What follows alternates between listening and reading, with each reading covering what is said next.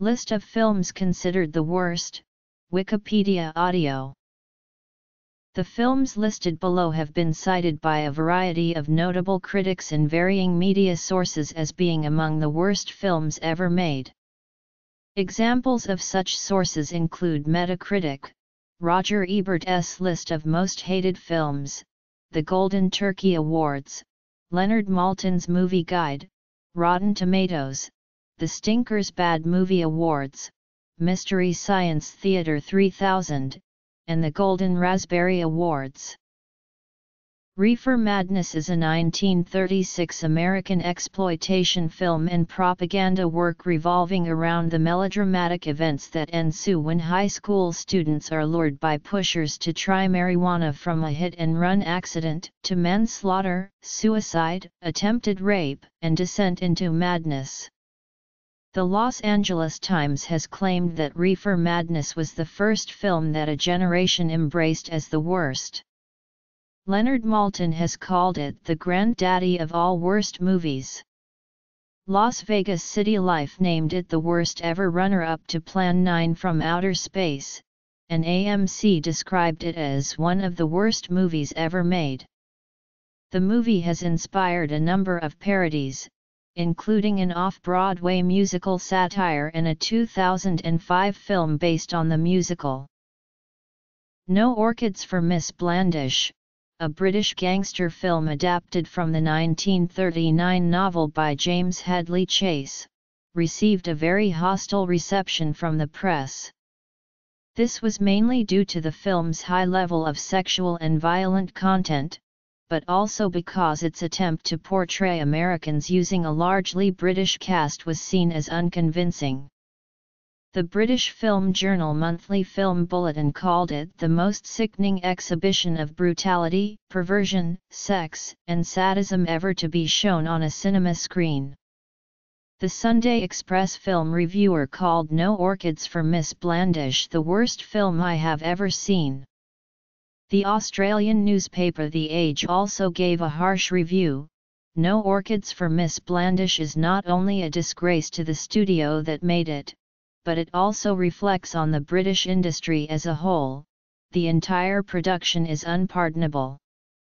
Cliff Goodwin, discussing No Orchids for Miss Blandish's initial reception, notes it was unanimously dubbed the worst film ever made.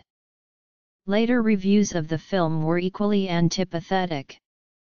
No Orchids for Miss Blandish was described by British film historian Leslie Halliwell as a hilariously awful gangster film, one of the worst films ever made. Leonard Maltin's classic movie guide states No Orchids for Miss Blandish misses by a mile. 1930s. The Babe Ruth Story is a 1948 baseball film biography of Babe Ruth, starring William Bendix. The New York Times describes it as the Plan 9 from outer space of baseball biopics. It was rushed into release while Ruth was still alive.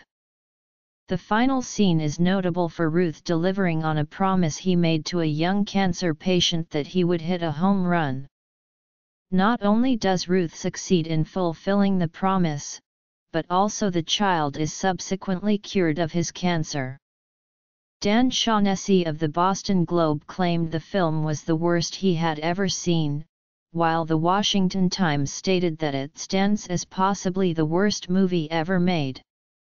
The film has been called one of the worst sports films ever by Newsday and the AV Club, and called one of the worst biopics by Moviefone and Spike. Michael Sauter included it in his book The Worst Movies of All Time, and Leonard Maltin called it perfectly dreadful. A semi-autobiographical quasi-documentary about transvestism, Glenn, or Glenda, starred and was directed by Ed Wood.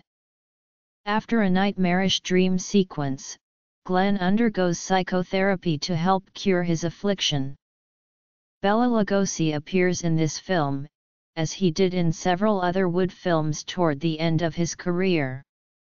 Leonard Maltin insists this was far worse than Wood's later Plan 9 from Outer Space and considers it possibly the worst movie ever made. Richard Barrios describes Glenn or Glenda as one of the funniest and worst movies ever made.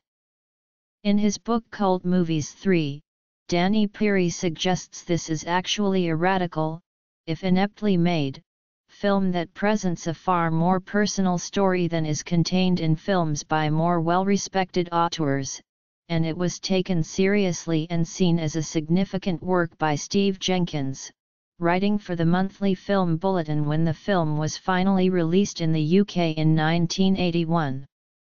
In 1994, Tim Burton directed Ed Wood, which includes some material about the trials and tribulations of making Glenn or Glenda. Robot Monster, a science fiction film originally shot and exhibited in 3D, features an actor dressed in a gorilla suit and what looks almost like a diving helmet. The film, produced and directed by Phil Tucker, is listed in Michael Sauter's book The Worst Movies of All Time among the Baddest of the BS. It is also featured in the Book of Lists 10 Worst Movies list, and in the 50 Worst Films of All Time. The Golden Turkey Awards confers on its main character the title of Most Ridiculous Monster in Screen History and, listing director Tucker among the runners-up to Worst Director of All Time, states, "What made Robot Monster ineffably worse than any other low-budget sci-fi epic was its bizarre artistic pretension." It was featured in an episode of the movie-mocking television show Mystery Science Theater 3000, and was fondly remembered by author Stephen King, who quotes, and agrees with, a review in Castle of Frankenstein magazine. Bride of the Monster is an ultra-low-budget monster-slash-detective film written and directed by Ed Wood. Hungarian-accented German mad scientist Erich Voronov aims to take over the world by creating a race of supermen in his isolated house located in a California swamp. He kills all those who displease him via crocodiles, octopuses, and his large, stealthy henchman Lobo. Police Lieutenant Dick Craig and journalist Janet Lawton set out to stop him. The film was featured as number 3 on Paste Magazine's The 10 Worst Films Ever Featured on MST3K, and the publication wrote that this film was made famous by Tim Burton's Ed Wood because of the use of a lifeless giant octopus that actors would have to fruitlessly thrash around with to try and make it look like, it was alive and attacking them. This is emblematic of the movie, and of Wood as a filmmaker in general. Leonard Maltin called this film another hilariously inept Z-grade piece of trash from the king of bad cinema, and Dennis Schwartz of Ojus World of Movie Reviews said it's more fun than its ridiculous story and brutal acting and incompetently designed sets would indicate.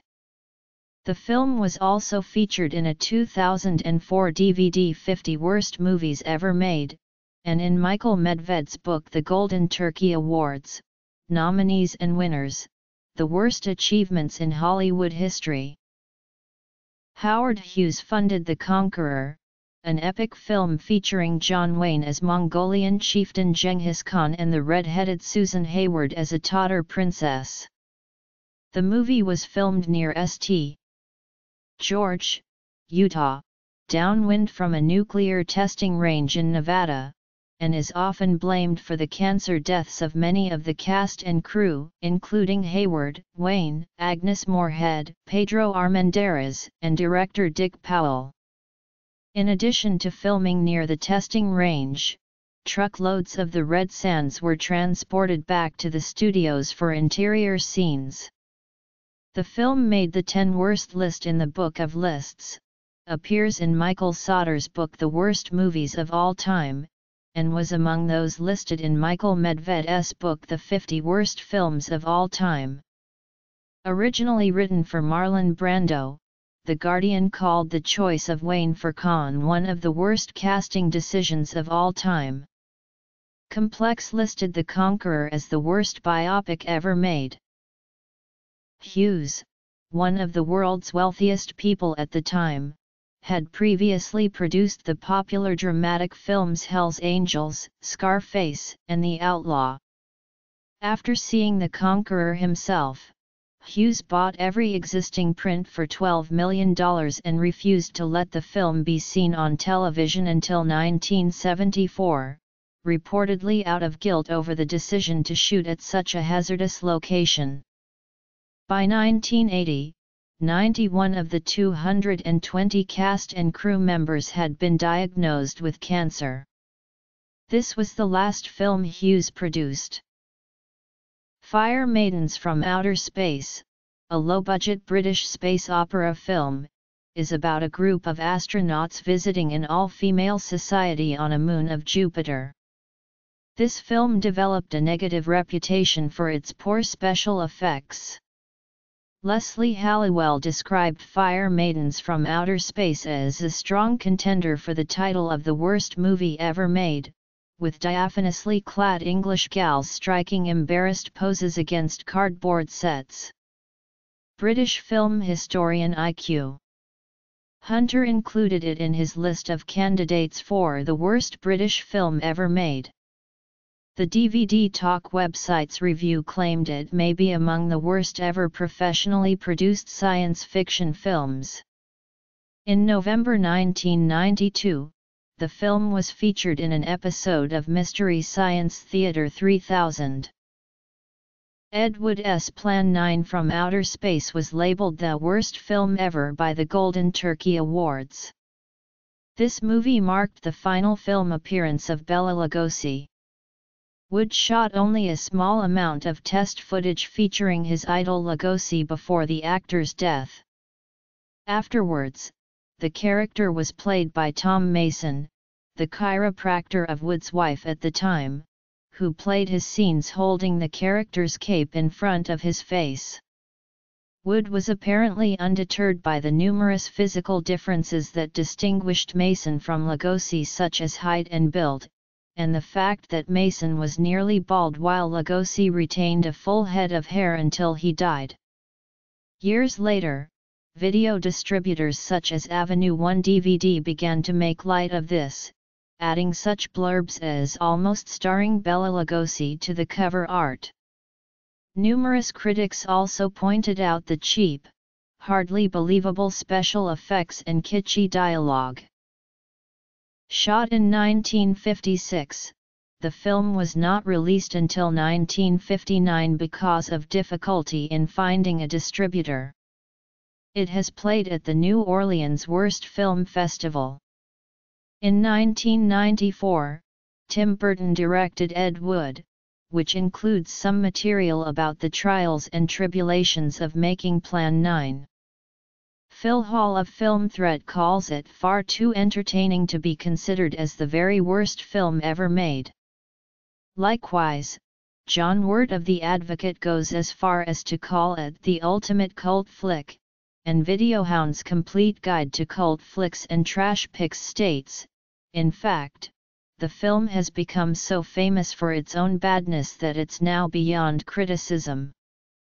Ian Berryman of SFX commented about the unintentional comedy, "Some things are best watched at 3 a.m., wrapped in the warm glow of drunkenness. Plan 9 from Outer Space is one of them." The Radio Times Guide to Films described Plan 9 as the worst film ever made and tediously depressing. Reefer Madness. The Beast of Yucca Flats by Coleman Francis, shot silently with added narration, concerns a scientist who is exposed to radiation from an atomic blast, which turns him into a monster. The film opens with a scene of implied necrophilia that has nothing to do with the remainder of the movie and does not fit anywhere into the film's chronology. Leonard Maltin's TV and Movie Guide calls it one of the worst films ever made. Bill Warren said, "It may very well be the worst non-porno science fiction movie ever made." It was featured on Mystery Science Theater 3000, where members of the cast stated it is by far one of the worst films they have seen up to that point. The low-budget shocker Ega features Richard Kiel as a prehistoric caveman emerging in early 1960s California who finds love with another teenager. Arch Hall, Jr. performs musical numbers, with lyrics widely considered terrible. The film's notoriety was enhanced as a result of being featured on episodes of Cannes Film Festival and Mystery Science Theater 3000, where the cast of the show stated in the Mystery Science Theater 3000 Amazing Colossal Episode Guide, that they consider the shaving scene one of the most disgusting things they have seen. It was also one of the films listed in Michael Medved's book The 50 Worst Films of All Time. The science fiction/horror film The Creeping Terror was directed, produced, and edited by Vic Savage. The movie is about a large slug-like alien that lands on Earth and terrorizes an American town. The film is memorable for its use of some bargain basement effects, stock footage of a rocket launch played in reverse to depict the landing of an alien spacecraft, and the monster appears to be composed of a length of shag carpet draped over several actors. Notably, the creature's victims inexplicably stand perfectly still as the slow-moving monster approaches them. Scott Weinberg of eFilmCritic.com simply summarizes the movie with "You've seen clips of this one in those awful movies documentaries." The movie was featured in the 6th season of Mystery Science Theater 3000. Mystery Science Theater 3000 featured the horror of Party Beach in 1997, and the film was listed in the 50 worst films of all time. Del Tenney directed it, and the plot mainly consists of sea monsters attacking young women at slumber parties on a beach, who keep returning even after a few murders. The New York Times Film Review stated, "The most to be said for him is that he has not stinted on the gore." Thomas Lasanti in Hollywood Surf and Beach Movies, The First Wave, 1959–1969 called it by far the worst of the 60s beach films, and Stephen King called it an abysmal little wet fart of a film. Joe Myers in the Hearst newspaper blog for the Stamford Advocate said on Del Tenney's passing, Connecticut had its own Ed Wood, an actor, director, and entrepreneur named Del Tenney who made a series of truly awful pictures in the Stamford area during the 1960s, the most notorious of which is Horror of Party Beach, a 1964 quickie about an atomic mutation that terrorizes Stamford. It is also listed in Michael Sauter's book The Worst Movies of All Time. The Incredibly Strange Creatures Who Stopped Living and Became Mixed-Up Zombies is a 1964 American monster movie written and directed by Ray Dennis Steckler. Steckler also starred in the film, billed under the pseudonym Cash Flag. In the film, three friends visit a carnival and stumble into a group of occultists and disfigured monsters. Produced on a $38,000 budget, much of it takes place at the Pike Amusement Park in Long Beach, California, which resembles Brooklyn's Coney Island. The film was billed as the first monster musical, beating out The Horror of Party Beach by a mere month in release date. The 2004 DVD The 50 Worst Movies Ever Made listed this film as the worst film of all time. The rock critic Lester Bangs wrote an appreciative 1973 essay about incredibly strange creatures in which he tries to explain and justify the movie's value. This flick doesn't just rebel against, or even disregard, standards of taste and art. In the universe inhabited by the incredibly strange creatures who stopped living and became mixed-up zombies, such things as standards and responsibility have never been heard of. It is this lunar purity which largely imparts to the film its classic stature. Like Beyond the Valley of the Dolls and a very few others, it will remain as an artifact in years to come to which scholars and searchers for truth can turn and say, This was trash. The sci-fi movie Santa Claus Conquers the Martians was the creation of Nicholas Webster. Because Martian children only get to see Santa Claus on TV signals beamed from Earth, their parents decide to abduct Santa to make them happy. The film was initially criticized for its oddity and poor special effects. Like many others in this category, it has been featured in Mystery Science Theater 3000. The film is cited on a 10 worst list in the Book of Lists and in the 50 worst films of all time. It is also known for starring a very young Pia Zadora. In addition to being featured on Mystery Science Theater 3000, Cinematic Titanic revisited the film in 2008. A remake was rumored with David Zucker as producer, and Jim Carrey attached to play Droppo. An estimated release date was announced as 2002, though it was then believed to have been in development hell. 1940s. No Orchids for Miss Blandish. Monster A Go-Go. Began as Terror at Half Day by Bill Rebany. The production ran out of money and the film was abandoned. Herschel Gordon Lewis, who reportedly needed a second feature to compose a double bill, purchased and completed it for a minimal amount of money. Several of the film's actors were unable to return, so Lewis simply replaced their parts with new characters who mysteriously appear and fill the roles of the missing characters. One of the actors Lewis managed to rehire had gained weight, gone bald, and grown a goatee, so Lewis recast him as the brother of the original character. The picture consists mostly of lengthy dialogue sequences concerning the apparent mutation of an astronaut into a monster portrayed by the giant, Henry Height. Poor audio quality makes much of the dialogue unintelligible, and when the film is overexposed, several characters' faces appear as bright white, glowing circles. At one point, when a phone supposedly rings, the sound effect is obviously a person making a noise with their mouth.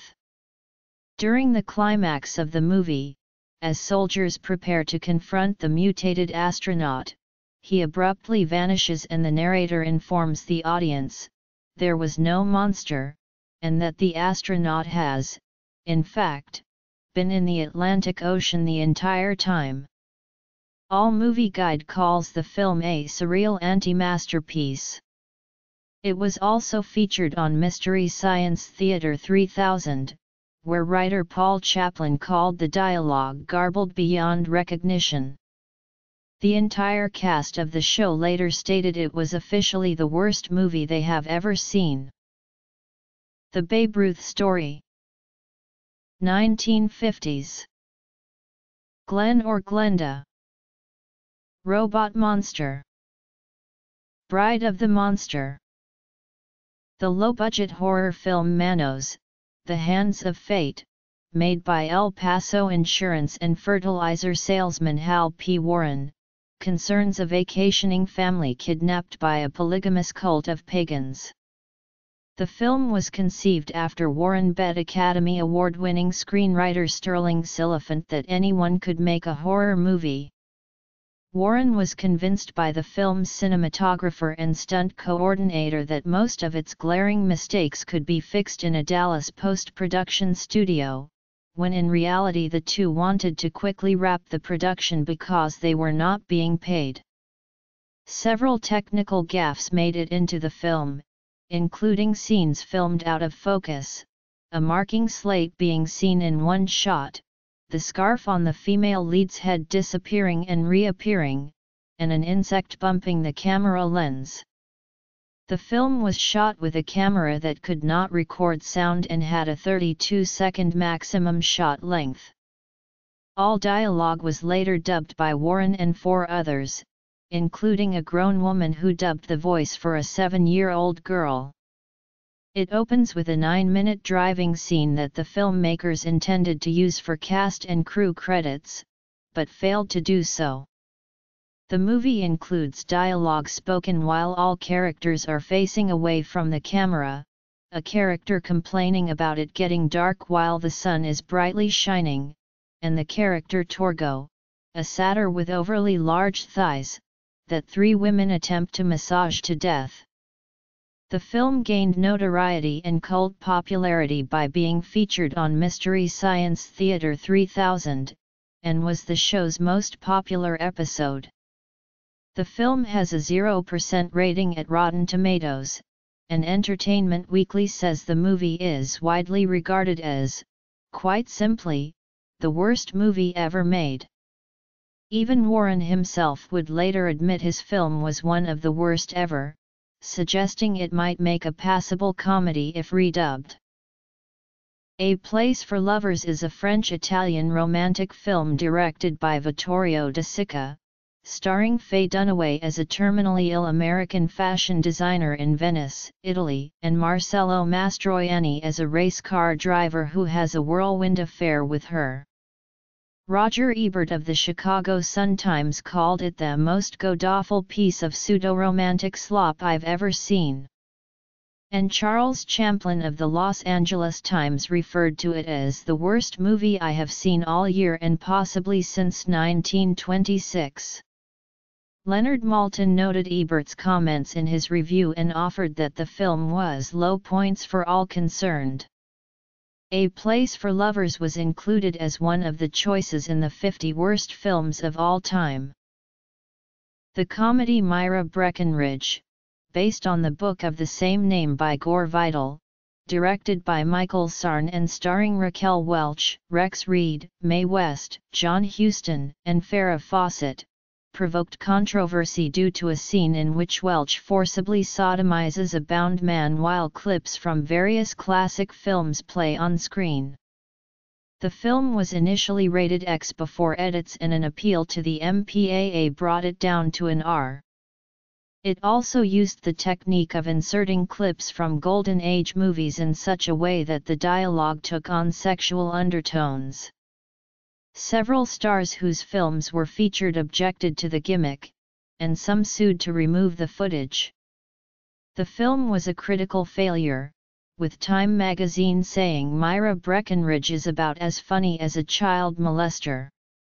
Leonard Maltin gave it a bomb and stated that it was as bad as any movie ever made.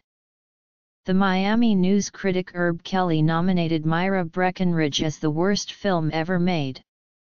The film is also cited in the 50 worst films of all time. It also was included in the Book of Lists worst movies of all time, claiming there was something in the movie to offend absolutely everyone. Gore Vidal disowned it, calling it an awful joke, and blamed the movie for a decade-long drought in the sale of the original book. The Conqueror. Directed by Don Barton, Zate was also known under various titles including Hydra, Attack of the Swamp Creatures, Legend of the Zate Monster, and The Blood Waters of Dr. Z. The film follows a Nazi mad scientist who injects himself with a formula that turns him into a mutated catfish. Florida Times Union critic Matt Soergel quipped Zate could very well be the best film ever made about a mutated catfish. Critic Jeffrey Kaufman said, "This is the sort of film Ed Wood, Jr. might have made on a bad day," and added, "Lovers of fantastically bad films rate Zate one of the worst."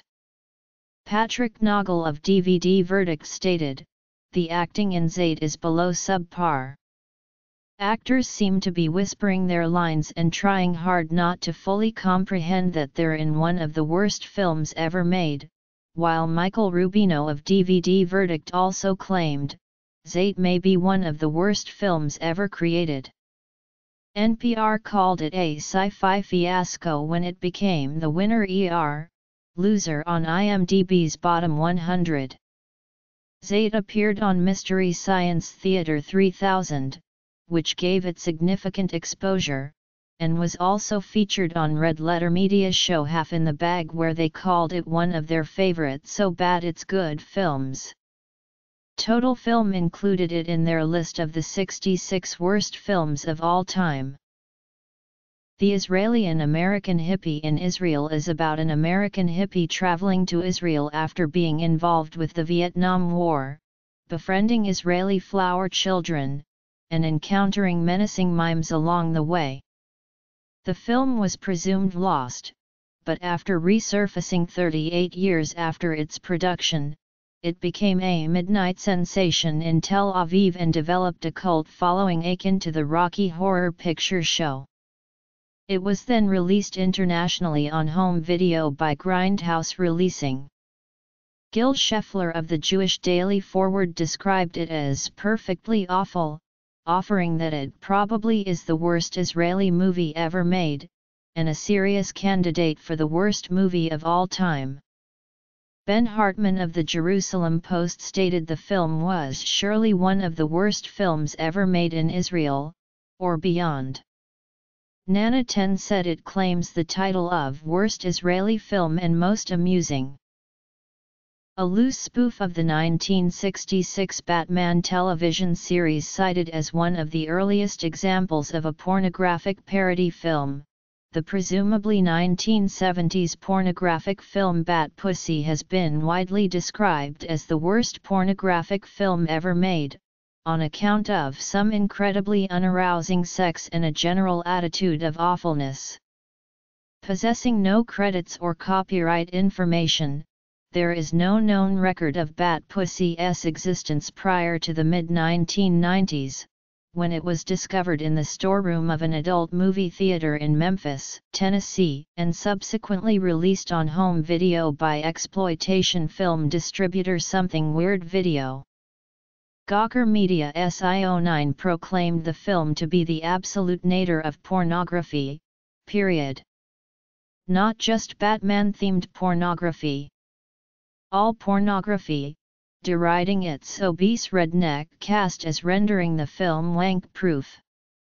Pornparody.com, a website dedicated to pornographic parody films, acknowledged its status as the worst adult movie of all time, describing Bat Pussy as renowned for its technical ineptness and anti-eroticism due to its physically unappealing actors.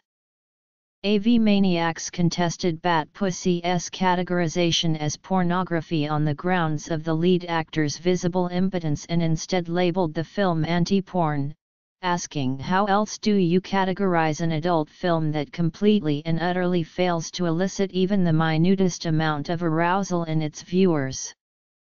The book The Many More Lives of Batman by William Uricchio and Will Brooker also labeled Bat Pussy the worst porn film ever made, criticizing its poor adaptation of the source material, while Tim Lewis, the general manager of Something Weird Video, selected Bat Pussy as the one film so nuts it has to be seen to be believed out of the company's entire catalog, saying it was only for the truly jaded adult film viewer. At long last, Love was renowned director Peter Bogdanovich's musical homage to great 1930s Hollywood musicals. It features songs by Cole Porter and stars Sybil Shepherd and Burt Reynolds. Upon release, it received very negative reviews. CNN noted it was once considered the worst musical extravaganza in Hollywood history. Esquire film critic John Simon said, "It may be the worst movie musical of this or any decade." Buffalo News film critic Jeff Simon wrote, "About 45 minutes in, it became apparent to one and all that this was one of the worst and most embarrassing major talent turkeys of all time." Film critic Jay Cox has said the film was regarded as the great white elephant catastrophe of its time. Hollis Alpert stated, "This failure is so dismal that it goes beyond failure." It was included in the book The 50 Worst Films of All Time and Michael Sauter's book The Worst Films of All Time.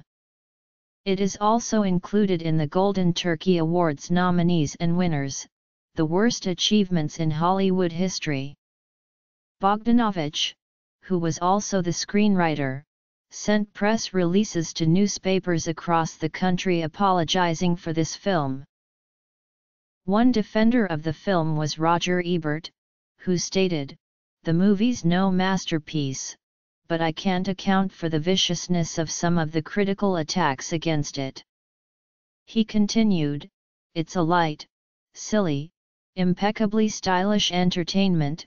If doesn't go spectacularly right, at least he provides small pleasures and great music." In a recent documentary on his career, Bogdanovich lamented being influenced by studio previews to cut the film before its theatrical release. He subsequently recut it again before it debuted on cable TV the next year.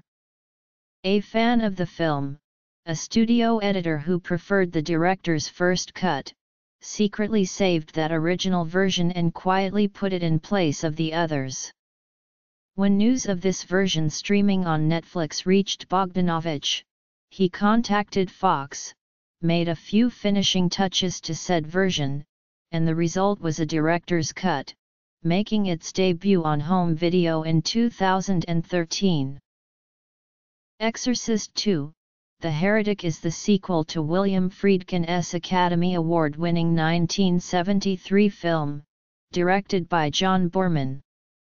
While British film critic Mark Kermode called the original film his favourite film of all time, he believes the sequel to be the worst film ever made. The Golden Turkey Awards named it the second worst film ever made, after Plan 9 from Outer Space. Critic Bill Chambers stated it was possibly the worst film ever made and surely the worst sequel ever made. It also appeared in the official Razzie Movie Guide, enjoying the best of Hollywood's worst book. Friedkin has stated this sequel diminished the value of the original and called it one of the worst films I've ever seen. Eventually, the film garnered so much hate that Boorman disowned it. In an interview with Bob McCabe for the book The Exorcist, Out of the Shadows, he confessed, "The sin I committed was not giving the audience what it wanted in terms of horror." The Swarm is a horror film about a killer bee invasion of Texas, directed and produced by Irwin Allen. Despite its all-star cast, it was a box office failure and was excoriated by reviewers. On its UK release, the Sunday Times described The Swarm as simply the worst film ever made. Leslie Halliwell described it as a very obvious disaster movie with risible dialogue.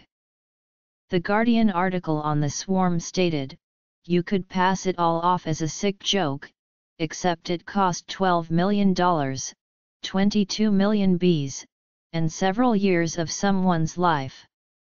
Barry Took, reviewing it for Punch, stated, "The story is of a banality matched only by the woodenness of the acting."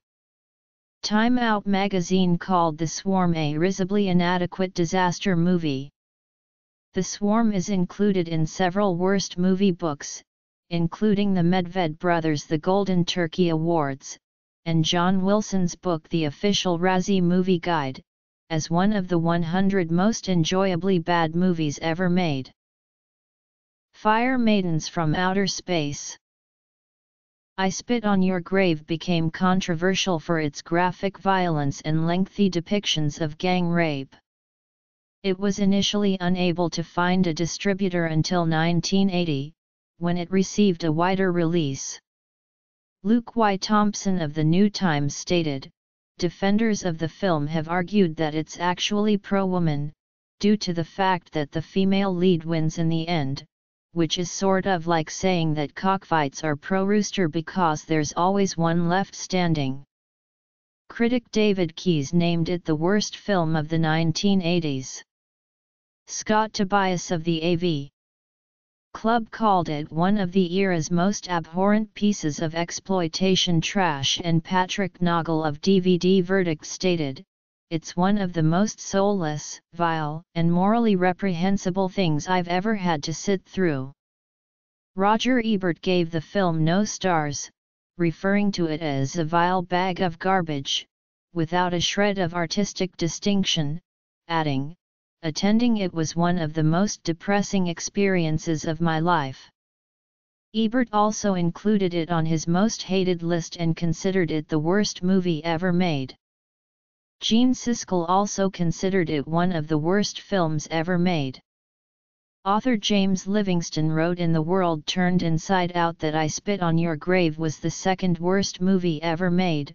Film Racket featured it as their first entry into their worst movie ever series, and Flavor Wire named it the 11th worst movie ever made.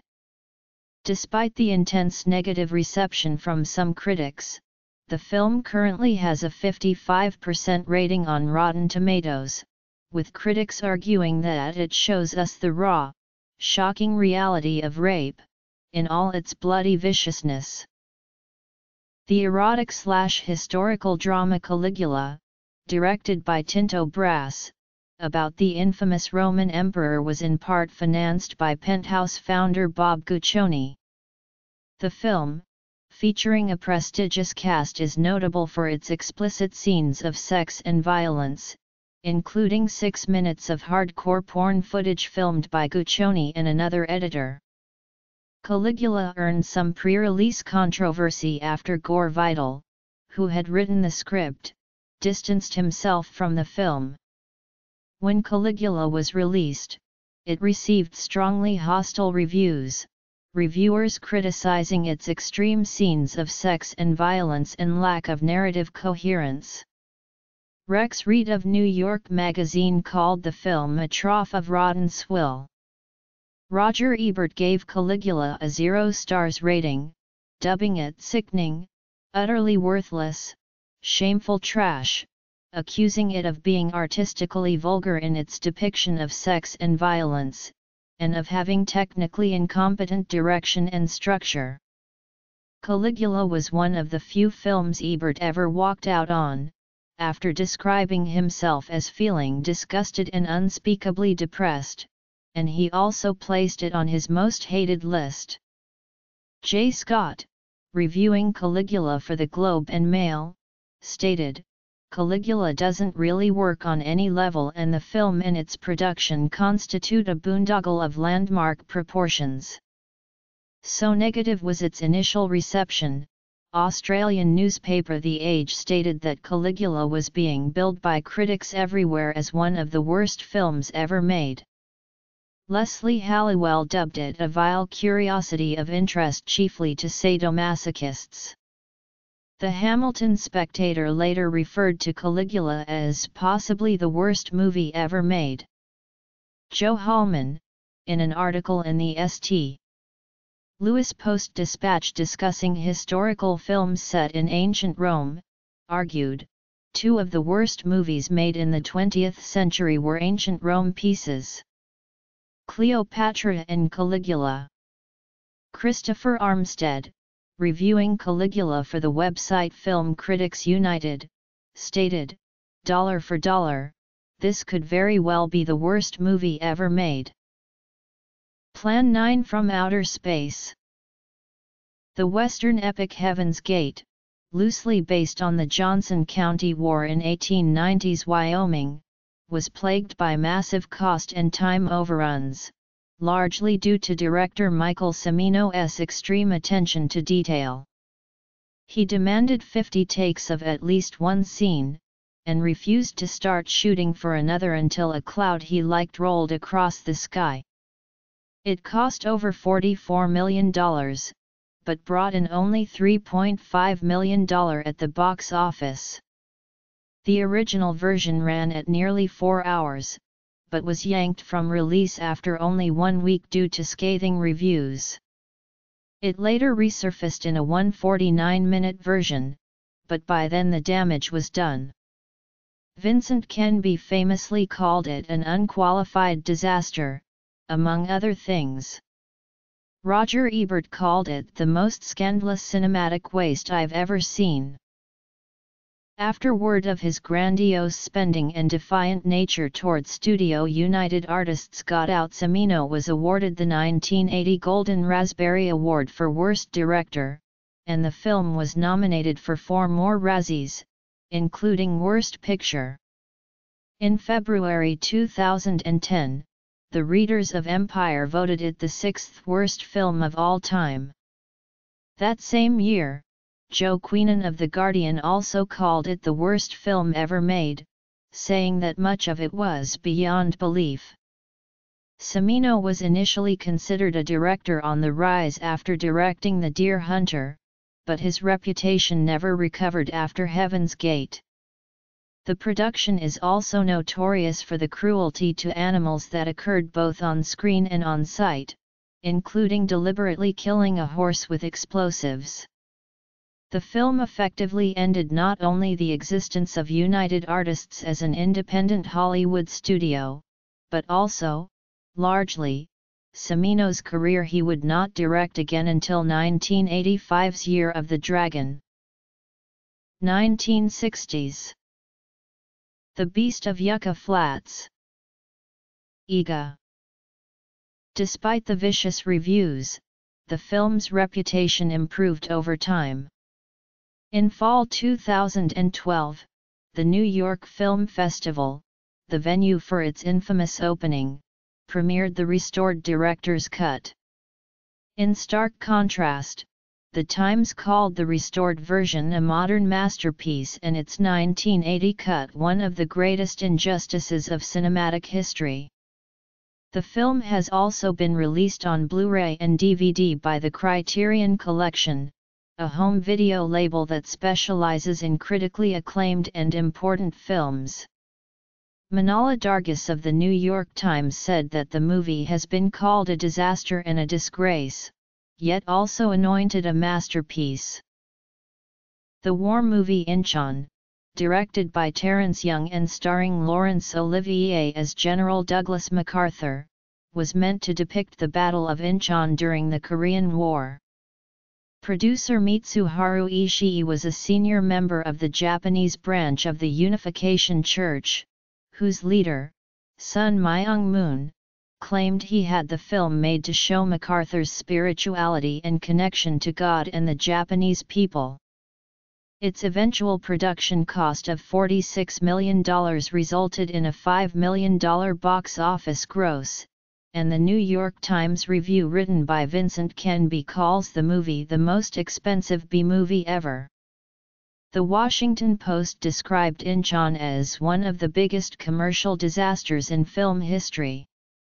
Every conceivable kind of problem plagued production, including labor issues, the U.S. military withdrawing support due to the film's Unification Church connection, weather and natural disasters, customs difficulties, expensive directorial blunders, and the original director quitting before the start of production. Oliver's performance was roundly panned and he was awarded the 1982 Golden Raspberry Award for Worst Actor. The film itself took the 1982 Razzies for Worst Picture and Worst Screenplay, and Young's direction earned him a tie for Worst Director of 1982. A number of reviewers at various media outlets described Inchon as the worst film ever made, including The Washington Post, Newsweek, TV Guide, and the Canadian Press. Inchon was later profiled in multiple books on worst in film, including The Hollywood Hall of Shame by Harry and Michael Medved, and The Worst Movies of All Time by Michael Sauter. To date, Inchon has never been released on home video in the United States.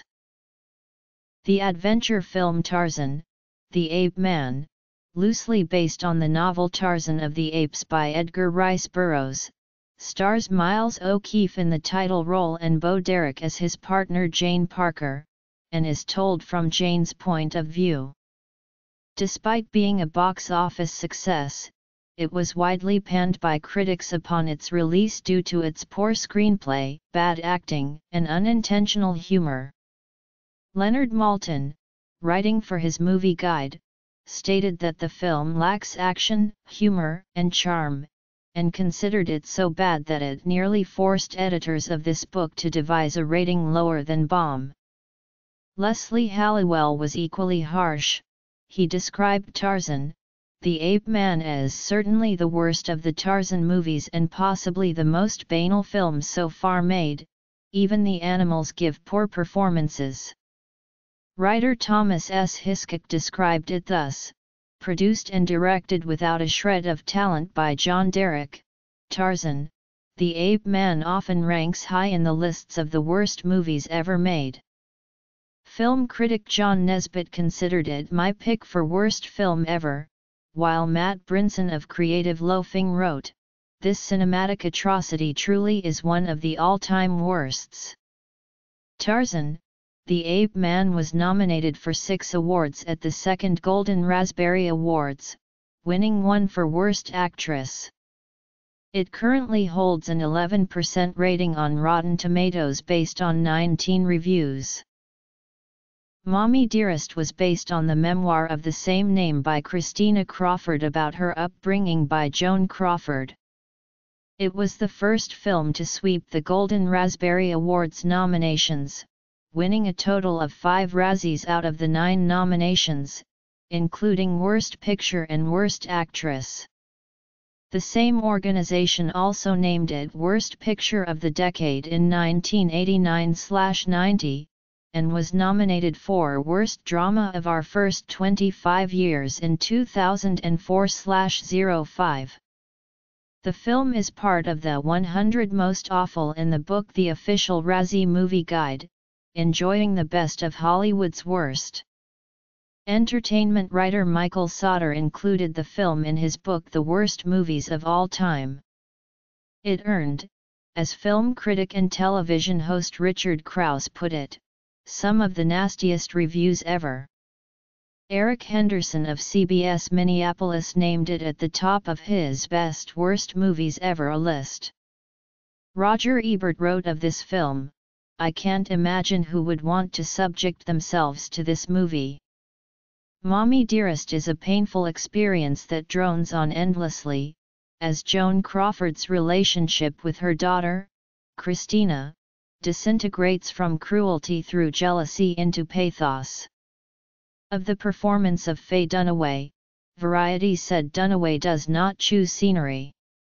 Dunaway starts neatly at each corner of the set in every scene and swallows it whole, CO stars and all. Despite the reviews at the time, the film was a box office success, grossing $39 million worldwide on a $5 million budget.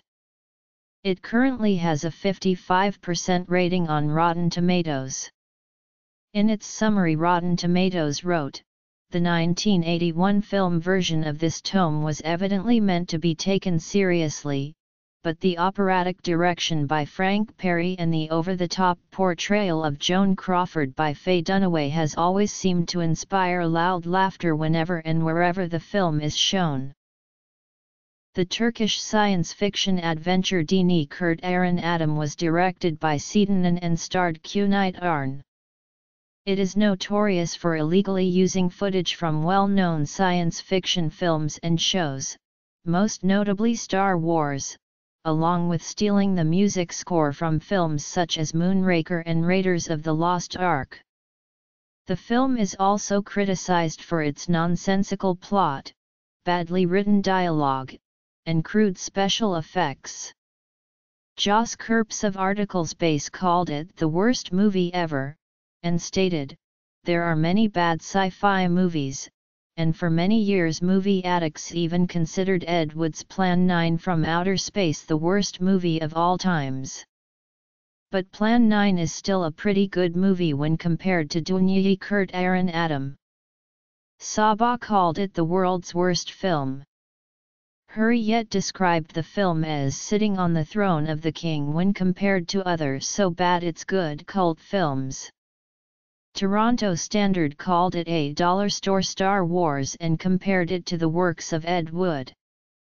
After a strong worldwide cult developed around the film, a sequel, The Son of the Man Who Saved the World, was shot in 2006 and featured many returning members of the original cast and crew. Cannonball Run 2 is a film starring Burt Reynolds and Dom DeLuise, returning from the first film. This time around, the prize is $1 million as a bunch of oddballs illegally cannonball from California to Connecticut, the opposite direction of the first film. The film has 13% on Rotten Tomatoes. Gene Siskel gave the film 0 stars and called it the worst movie ever made.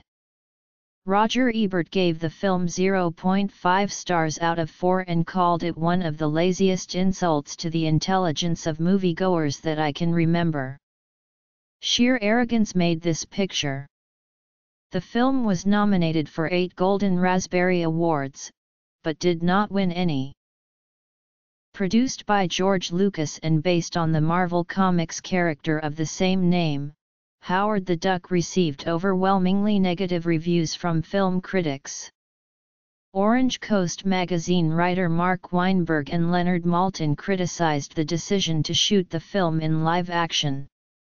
Maltin described it as a hopeless mess, a gargantuan production which produces a gargantuan headache.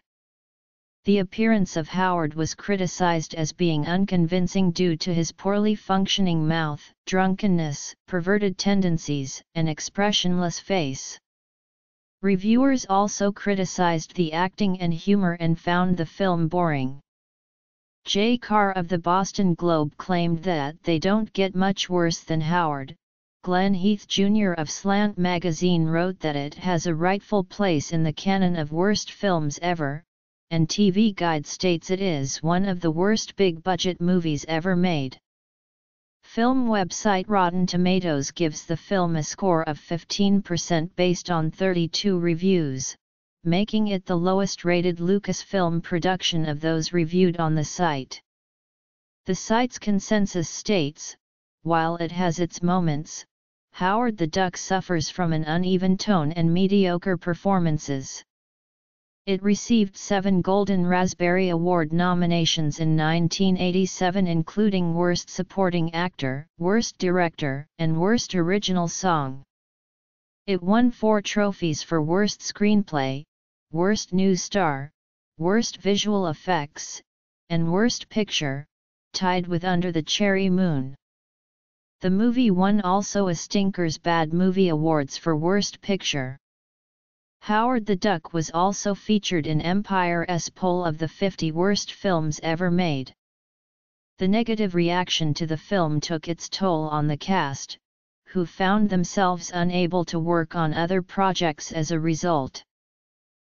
Ishtar was written and directed by Elaine May and starred Academy Award-winning duo Warren Beatty and Dustin Hoffman as Rogers and Clark, 2 untalented lounge singers who travel to Morocco in hopes of finding a gig. Due to unanticipated problems with filming in the desert which resulted in numerous reshoots, the film ran over budget by $30 million. While its final budget cost was $55 million, Ishtar earned only $14,375,181 at the North American box office, leading Ishtar to become synonymous with box office flop. It was also subject to harsh reviews from critics. Roger Ebert stated that Ishtar is a truly dreadful film, a lifeless, massive, lumbering exercise in failed comedy.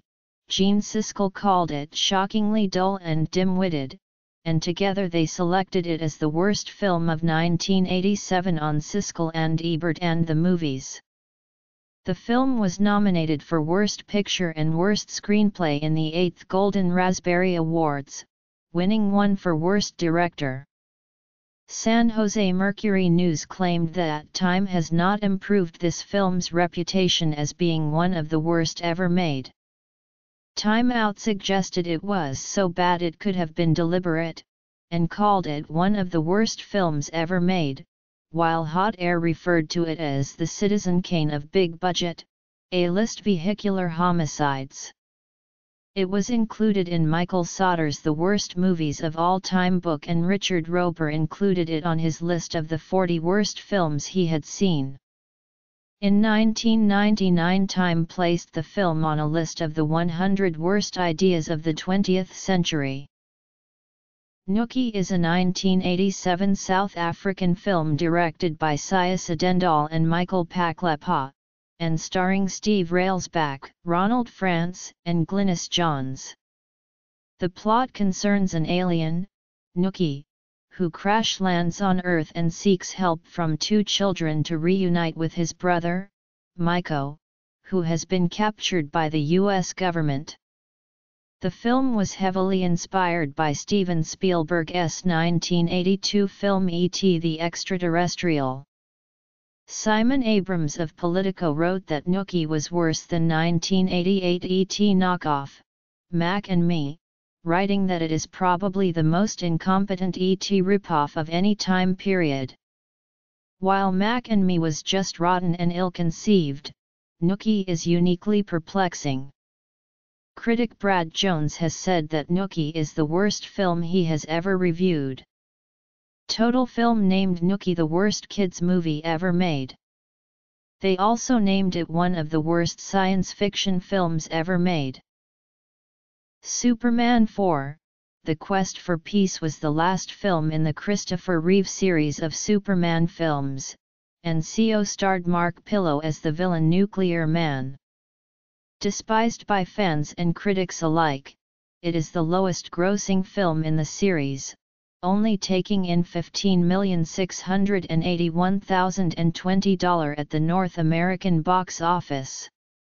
Many critics pointed out the film's poor screenplay, acting, and special effects, while some have criticized it for its lack of attention to the comic book source material. Such special effects led Rita Kempley of The Washington Post to call it one of the cheesiest movies ever made. Film critic Jeffrey Lyles voiced similar hatred, claiming that the film isn't just one of the worst comic book films, it's one of the worst films ever made. Currently, Superman 4 holds a 12% rating on Rotten Tomatoes based on 41 reviews. It appears on Empire's list of the 50 worst movies of all time, as well as the MRQ's 50 worst movies list.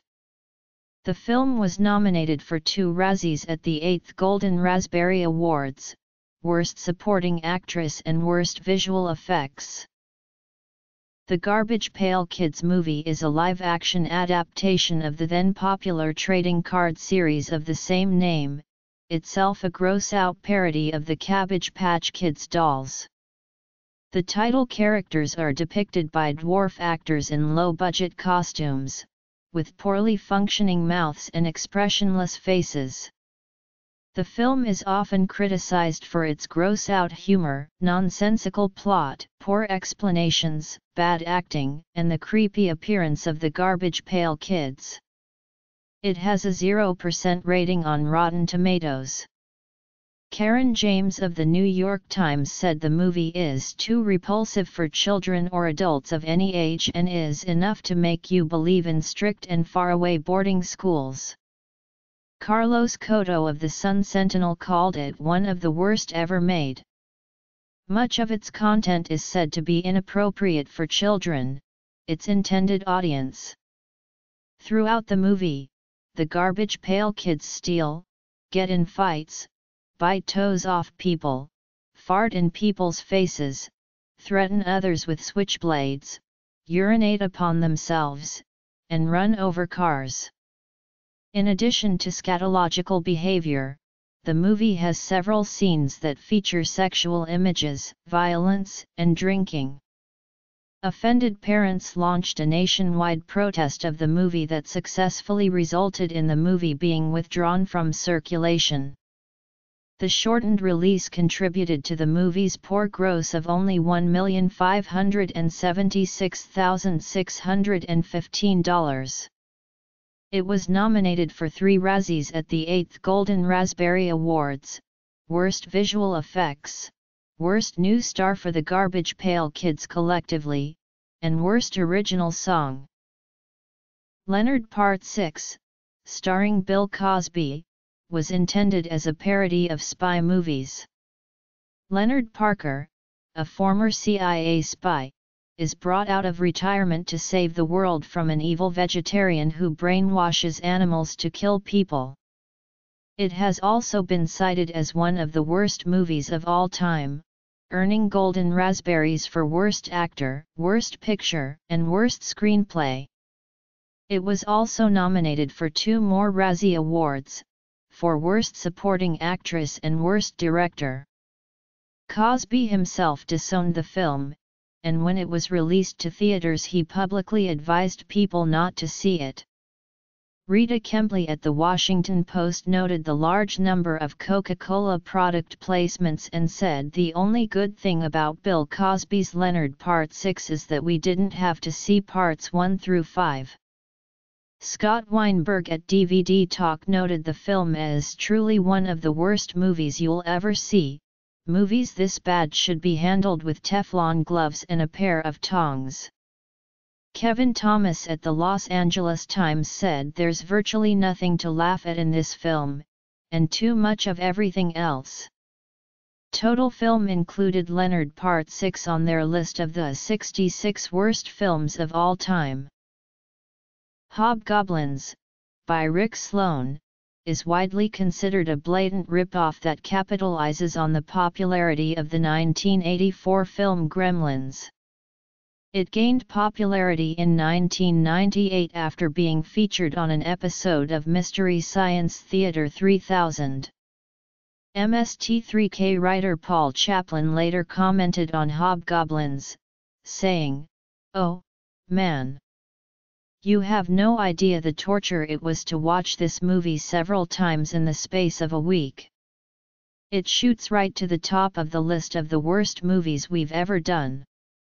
Specific points of the film that were lampooned was the extreme misogyny and atrocious treatment of women, the film's technical incompetence and repetitive scenes, its moronic, very poorly conceived plot, its dreadful acting, its ugly look and its preference towards rather needless vulgarity, particularly in regards to its characters and subject matter.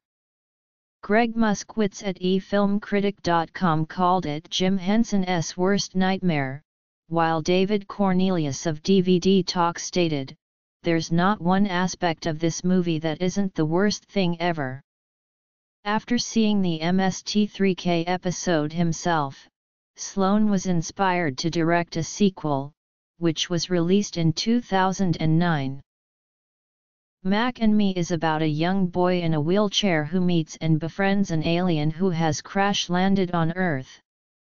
The decision to make it was based on the success of E.T. the Extraterrestrial, as well as to serve as a marketing vehicle for Coca-Cola and McDonald's.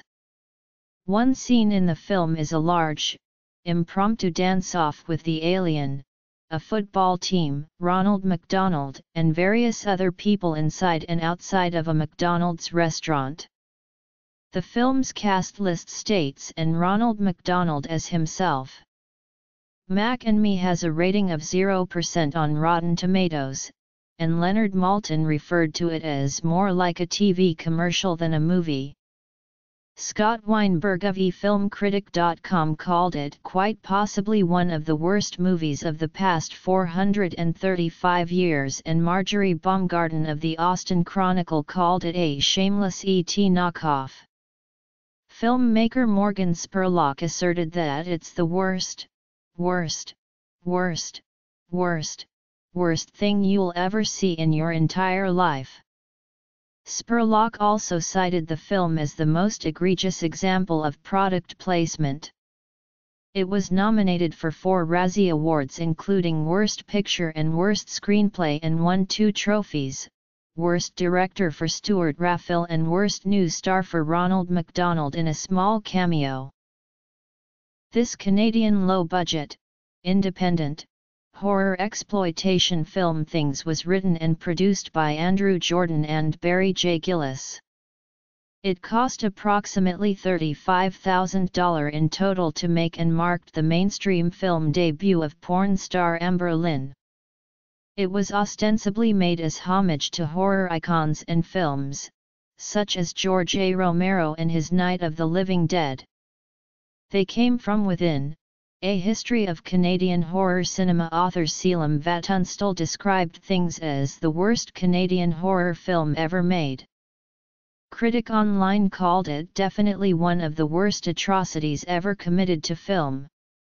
Severed Cinema announced that a new generation of horror fans and people who have been desperately seeking this glistening turd for years can now experience this infamous abomination. Cinema Sewer magazine has repeatedly proclaimed that this is the worst movie ever made. Robin Bougie, its founder and editor, wrote, "I don't mean like the way Troma makes bad movies.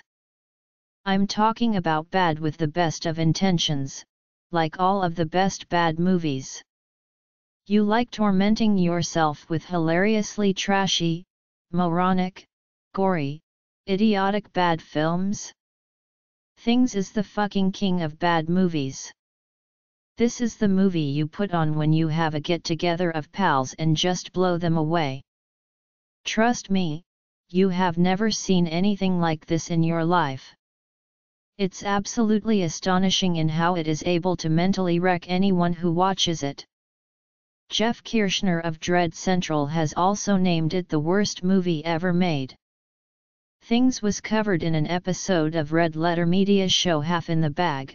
During the discussion, Jay Bauman stated that Things was probably one of the worst movies ever made, to which Mike Stacklasa replied, "I would remove probably. Despite its title, Troll 2 is notable in part for not featuring any trolls and having no relation to the original Troll, which was also poorly reviewed. Released in relative obscurity, was retaken by the public in later years.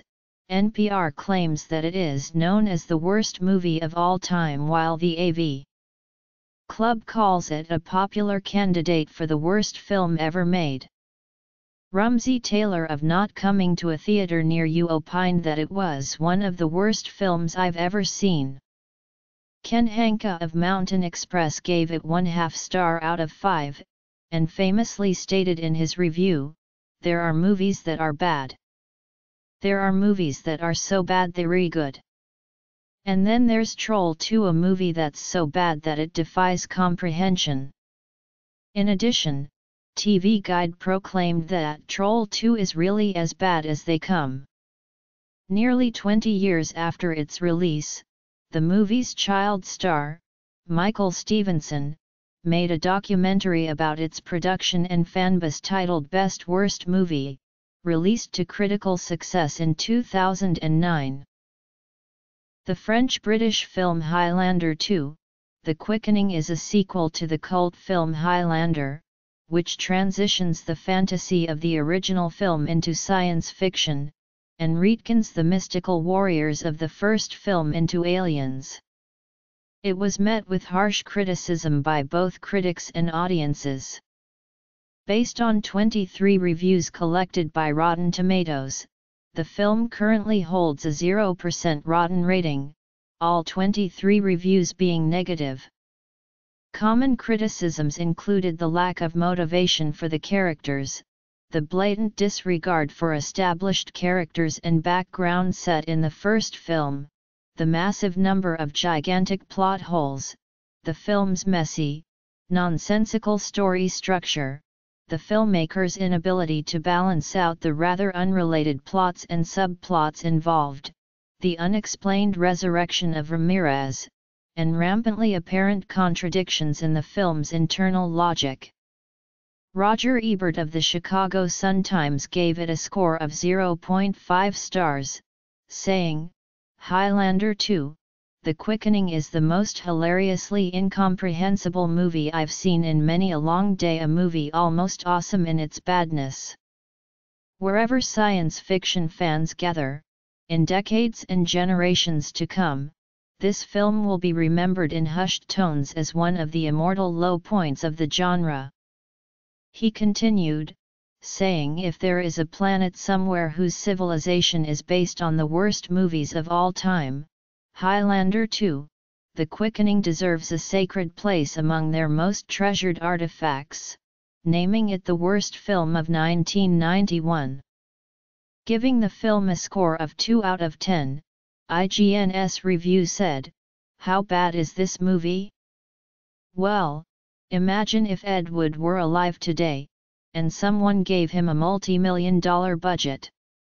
See his imagination running rampant, bringing in aliens from outer space with immensely powerful firearms, immortals who bring each other back to life by calling out their names, epic duels on flying skateboards, and a blatant disregard for anything logical or previously established. Now you are starting to get closer to the vision of Highlander 2.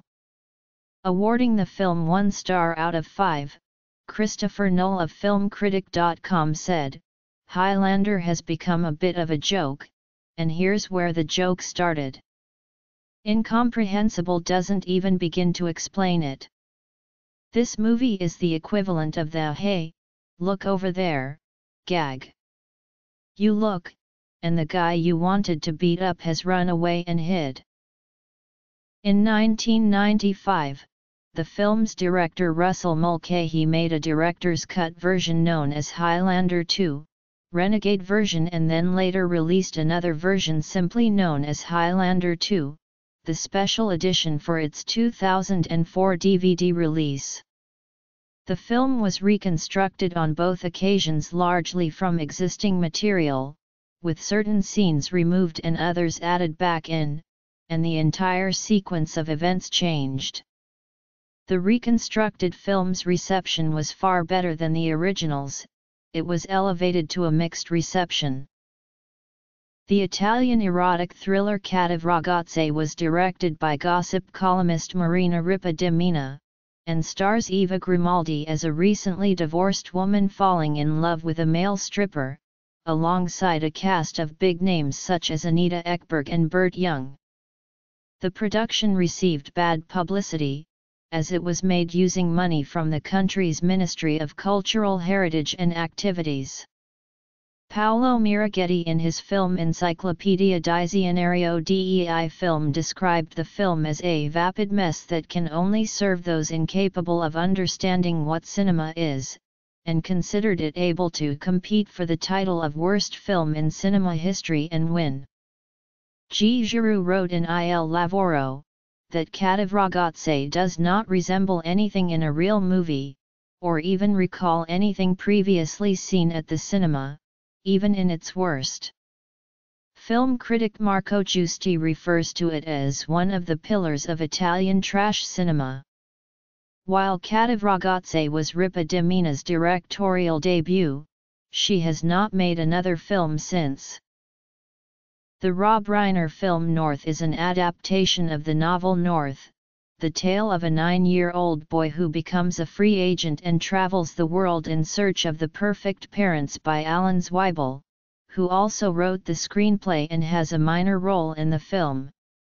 North, which was also Scarlett Johansson's film debut, was a critical and commercial failure, earning only $7,138,449 worldwide. It was widely criticized for its plot, its all-star cast of insensitive characters, lack of humor, references to pedophilia, and portrayal of numerous ethnic stereotypes. It has a 15% approval rating at Rotten Tomatoes. Roger Ebert gave it 0 stars and, in his review, infamously wrote, "I hated this movie. Hated, hated, hated, hated, hated this movie. Hated it. Hated every simpering stupid vacant audience insulting moment of it. Hated the sensibility that thought anyone would like it. Hated the implied insult to the audience by its belief that anyone would be entertained by it."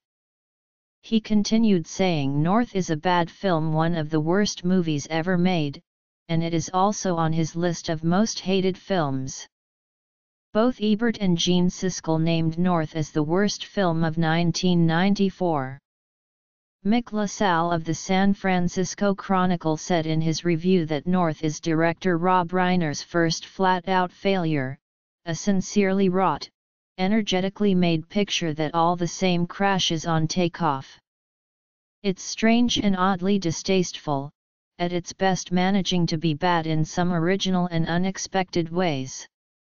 Richard Roeper named North as one of the 40 worst movies he has ever seen, saying that, of all the films on this list, North may be the most difficult to watch from start to finish. The film was nominated for the following awards at the 15th Golden Raspberry Awards: Worst Picture, Worst Actor, Worst Supporting Actress, Worst Supporting Actor, Worst Director, and Worst Screenplay. The Norwegian romantic film Dis en historie om kjærlighed was directed by On Sand. The film follows different couples and their love stories around the world, in Cairo, Normandy, Oslo, and New York City. Dis received universally poor reviews by critics, and has been called the most poorly reviewed Norwegian film in history. Critic Harald Karlstad of Das Avisen gave it a score of 0, refused to acknowledge Dis as a film, and claimed to have never seen anything worse. Aftenposten referred to the film as the largest Turkey and the most reviled film. Despite being a critical disaster, it became a commercial success, gaining cult film status with a following akin to the Rocky Horror Picture Show, with fans embracing its so bad it's good qualities. Director On Sand insists that Dis is a masterpiece. A large amount of hype of Showgirls was put behind promoting the sex and nudity in this NC-17 French-American film with a $45 million budget, but the final result was critically derided. Most of the hype revolved around the film's star, Elizabeth Berkley, who only 2 years before had been one of the stars of the Saturday morning teen sitcom Saved by the Bell. The film won 7 Razzie Awards, a record at that time, and received 13 nominations, a record that still stands. It received an additional award at the 20th Golden Raspberry Awards, where it was awarded Worst Picture of the Decade. Kenneth Turan of the Los Angeles Times called it a film of thunderous oafishness that gives adult subject matter the kind of bad name it does not need or deserve, while Rob Gonsalves of eFilmCritic.com stated, "Even the grossest porn is more cheerfully sexual than this movie." Michael DeQuina of TheMovieReport.com also criticized the film, claiming that it was the best bad filmmaking Hollywood has to offer. Stephen Lynch of the Night Rider/Tribune named it the worst movie ever made, calling it so bad it may be brilliant. Rotten Tomatoes selected it as one of 25 movies that are so bad they're unmissable, while Empire featured it on its poll of the worst films ever made. Showgirls was also featured in Michael Sauter's The Worst Movies of All Time book, as well as the official Razzie Movie Guide, Enjoying the Best of Hollywood's Worst. The edited R-rated version, which director Paul Verhoeven developed for video outlets that would not carry NC-17 films, deletes about 3 minutes of the more graphic sex scenes. TBS has broadcast the film on television in its prime time schedule, but this version adds digitally animated solid black underwear to hide breasts and genitalia. This version has also been broadcast by VH1 as part of its Movies That Rock series. It currently holds a 19% rating on Rotten Tomatoes based on 47 reviews. A comedy-drama directed by Andrew Bergman, based on a novel by Carl Hiaasen, Striptease centers on a woman who becomes a stripper in order to fund an appeal for custody of her daughter. The film was criticized as boring and humorless, and was also accused of being a vanity project for more. Daniel P. Franklin, discussing striptease in his book Politics and Film, The Political Culture of Film in the United States, stated, "This is the worst film ever made. Joe Queenan cited striptease as an example of what he considered the poor quality of contemporary Hollywood cinema. One thing that I admire about films like striptease is that they serve as powerful reminders that on any given day, Hollywood has the potential to release the worst film in history. Richard Schickel in Time also criticized the film. Bergman, Mrs. Hyacinth's strength, setting mean funny characters spinning through low-life milieus, the crazy, nothing to lose anarchy of people living below the margin and beyond the fringe is not within Bergman's fastidious reach. Leonard Maltin stated that striptease was not funny enough, or dramatic enough, or sexy enough, or bad enough, to qualify as entertainment in any category. Brian D. Johnson of Maclean stated while Showgirls was honestly sleazy, striptease is tacky, pretentious, and boring. Trying to be a comedy, a morality tale and a titillating sideshow, striptease fails on all counts. Striptease was awarded 6 Golden Raspberry Awards, for Worst Picture, Worst Director, Worst Screenplay, Worst Actress, Worst Original Song Whose Kitty Cat Are You?, and Worst Screen Couple. The French romance film Legouret La Nuit was directed by philosopher Bernard-Henri Lévy. It follows a French author who fled to Mexico for a quiet life and an actress who is willing to seduce him to get a part in a film adapted from one of his books. Before its release, Legouret La Nuit was heavily promoted in many French newspapers and magazines.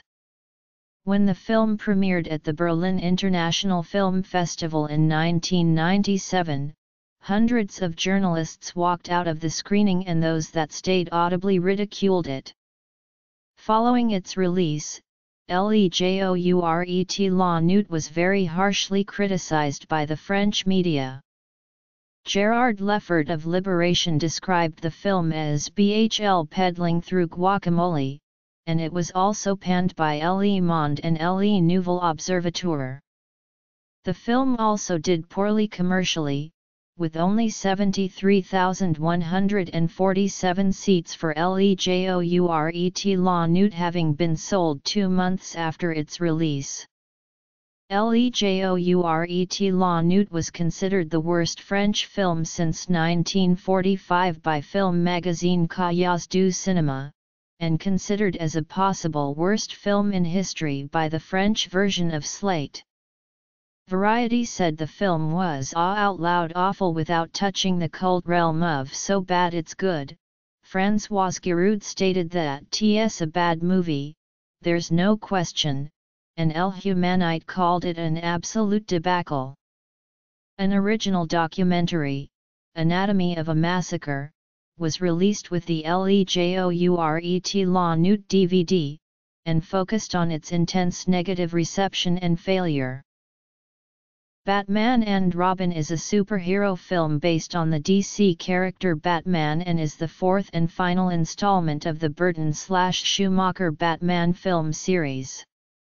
It is directed by Joel Schumacher and stars George Clooney as Batman/Bruce Wayne, Arnold Schwarzenegger as Mr. Freeze, Uma Thurman as Poison Ivy, Chris O'Donnell as Robin/Dick Grayson, Alicia Silverstone as Batgirl/Barbara Wilson and Michael Gough as Alfred Pennyworth.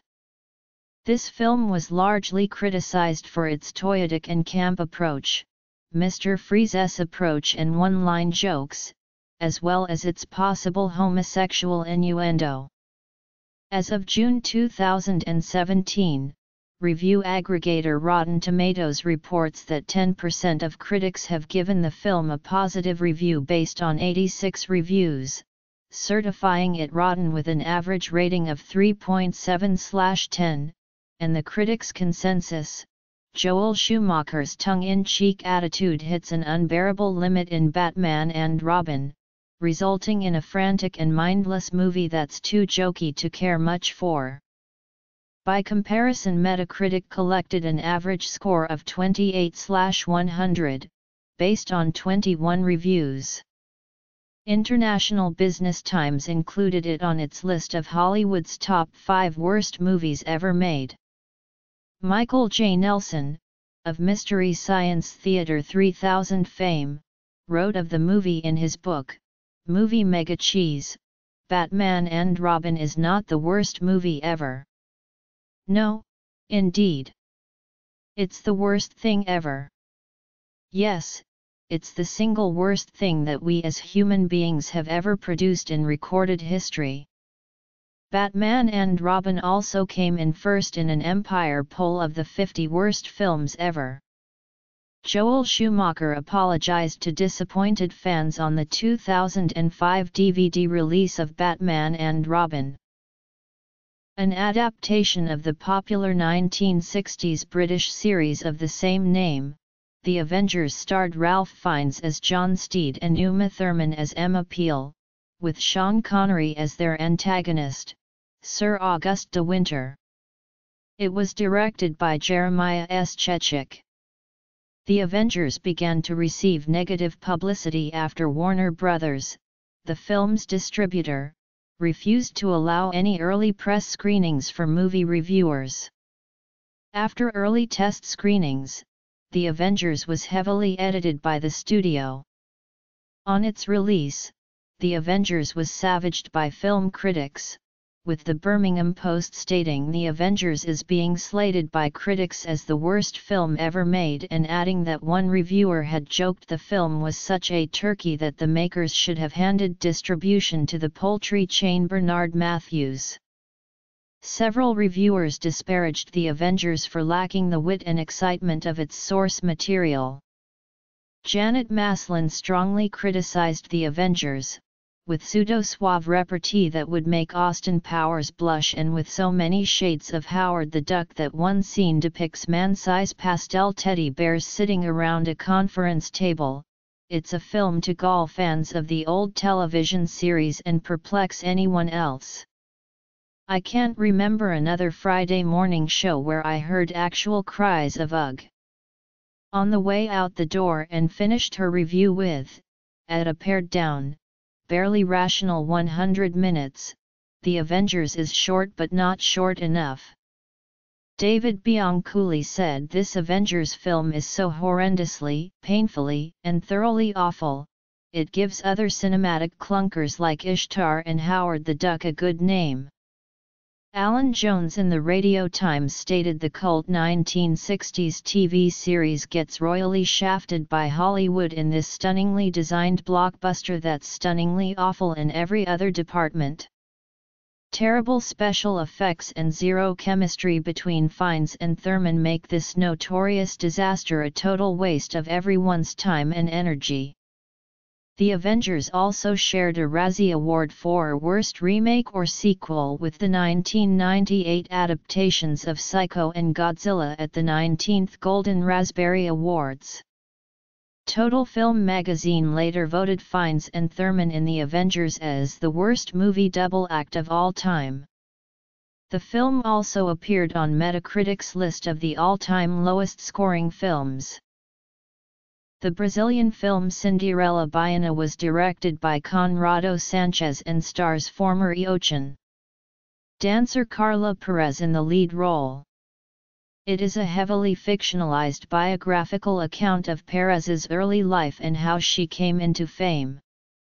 Despite starring an all-star cast, including Alexander Pires, then Perez's boyfriend, and a very popular singer in Brazil at the time, the movie was criticized for its campy dialogue, badly written script, numerous plot holes and ludicrous acting, to the point of Perez herself disowning the film years later.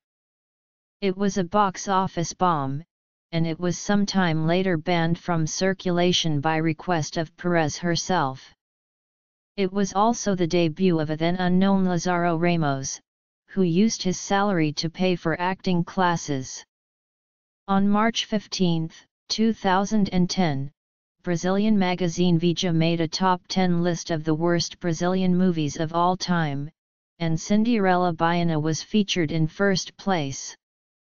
The reviewer, Paulina Lima e Silva, called the film a shame. Author Renzo Mora included it in his 25 Movies That Can Ruin Your Life book, while Luis Nassif claimed that, "For me this is the worst of all." The British black comedy Parting Shots was the last film directed by Michael Winner. It starred rock musician Chris Rea as a man who, told he has only 6 months to live, begins murdering people who have wronged him. Parting Shots was accused of being poorly acted, filmed, and scripted, as well as treating murder flippantly. Andrew Collins took a very negative view of the film. Parting Shots is going to set the course of British filmmaking back 20 years. It is not only the worst British film produced in this country since Carry On Emmanuel, it is a thoroughbred contender for the crown of worst film ever made. Christopher Tookie was even more harsh, stating, "Parting Shots is not only the most horrible torture for audiences that Winner has ever devised. It is also profoundly offensive, even by Winner standards, and later called Parting Shots the most tasteless, abysmal comedy of all time." Tookie also stated that Winner had established himself, over his last dozen films, as beyond doubt the worst director of all time. In an interview about the film, Charlotte O'Sullivan, the Independent's film editor, claimed Parting Shots was the worst film I've ever seen. O'Sullivan also criticized it for glorifying vigilantism. "It's Michael Winner and you know, he doesn't have any sense of irony. He seems to be saying it is okay to go and kill people." The journalist Miles Kington later claimed Parting Shots was directed by Michael Winner and, despite the glittering cast, was possibly the worst film ever made. IQ Hunter listed Parting Shots as one of the candidates for the worst British film ever made. Parting Shots was also featured in a poll of Empire magazine readers' 50 Worst Movies Ever poll. The comedy The Underground Comedy Movie is based on a cable access show from 1988. Director and lead actor Vince Offer constructed the film out of a series of tasteless, lowbrow skits. In 1999, Offer filed a suit against 20th Century Fox and the CO directors of There's Something About Mary, Bobby, and Peter Farrelly, claiming that 14 scenes in Mary were stolen from his film.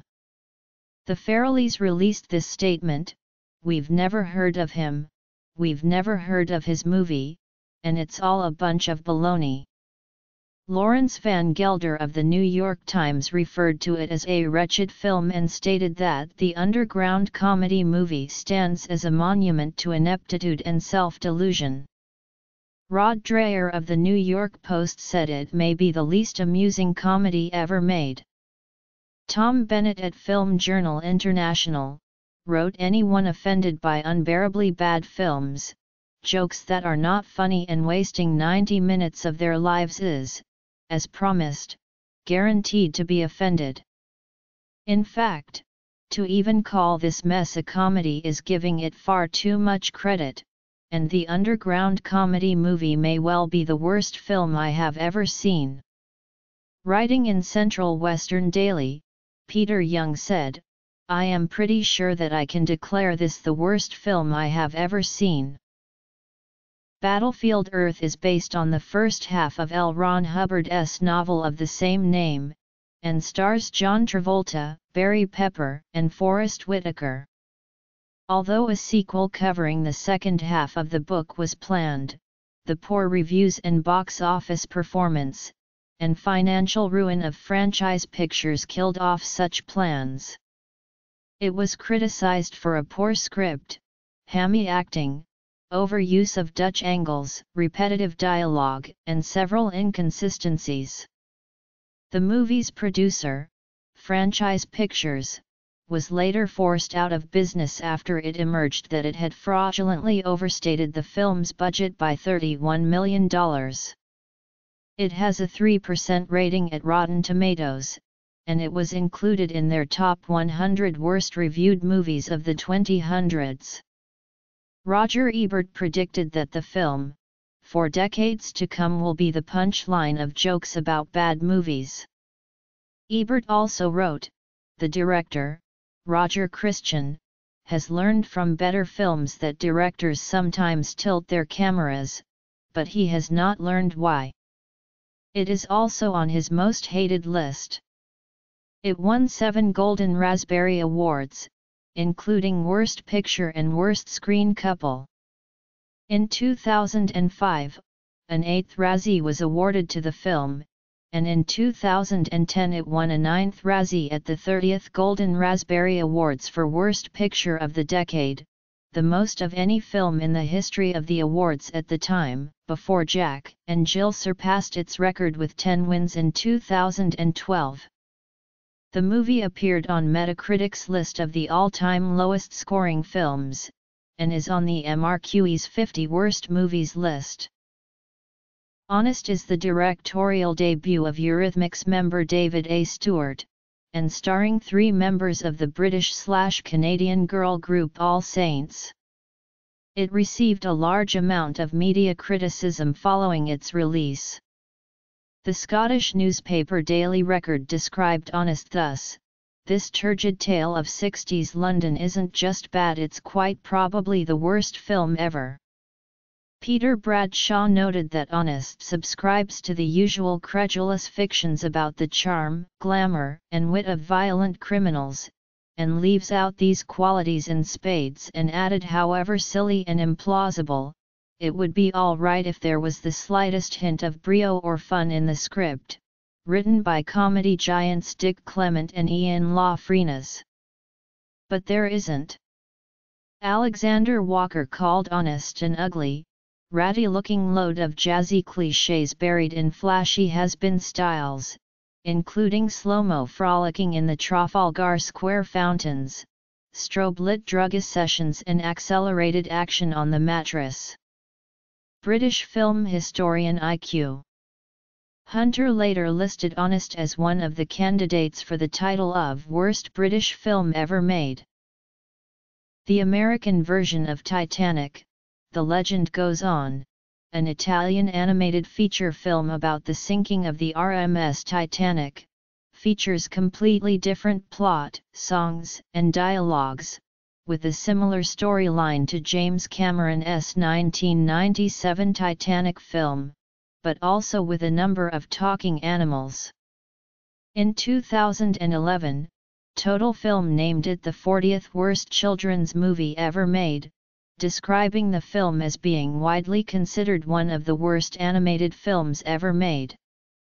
Total Film later named Titanic, The Legend Goes On as the worst film ever made, after it topped a list of the 66 worst films ever in 2012. Screen Rant included it on a list of the 12 worst animated films of all time, and it topped a cheat.com list of the top 10 worst animated films ever, with author Will Roberts commenting that list of the worst animated films of all time begins with Titanic, The Legend Goes On. The uncut version received moderate reviews. The comedy film Freddy Got Fingered stars Tom Green, who also wrote and directed it, featuring largely gross-out and shock humor similar to that featured in The Tom Green Show. In the film, Green stars as a 28-year-old slacker and cartoonist who falsely accuses his father of child molestation when he questions his son's life goals. Freddy Got Fingered received overwhelmingly negative reviews, with CNN critic Paul Clinton declaring it quite simply the worst movie ever released by a major studio in Hollywood history. Warren Epstein of the Gazette described Freddy Got Fingered as the worst movie ever made. A review in the Washington Post said, "If ever a movie testified to the utter creative bankruptcy of the Hollywood film industry, it is the abomination known as Freddy Got Fingered." Robert Kohler of Variety called it one of the most brutally awful comedies ever to emerge from a major studio. Film reviewer Roger Ebert included the film on his most hated list, gave it 0 out of 4 stars, and wrote, "This movie doesn't scrape the bottom of the barrel. This movie isn't the bottom of the barrel. This movie isn't below the bottom of the barrel. This movie doesn't deserve to be mentioned in the same sentence with barrels."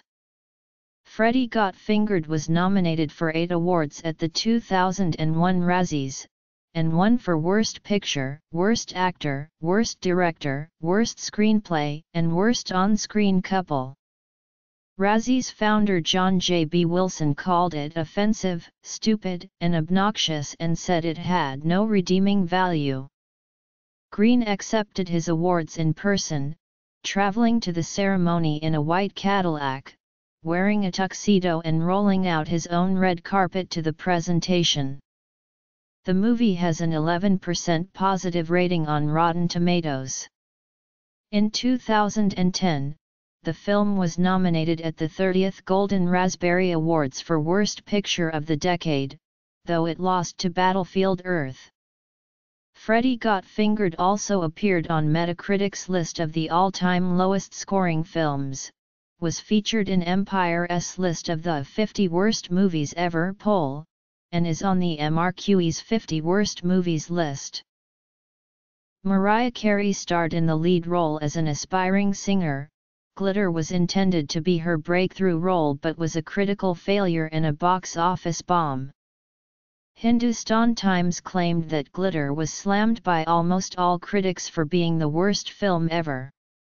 Fade-In stated that Glitter isn't just one of the worst music-themed films ever, it's one of the worst films ever made, period.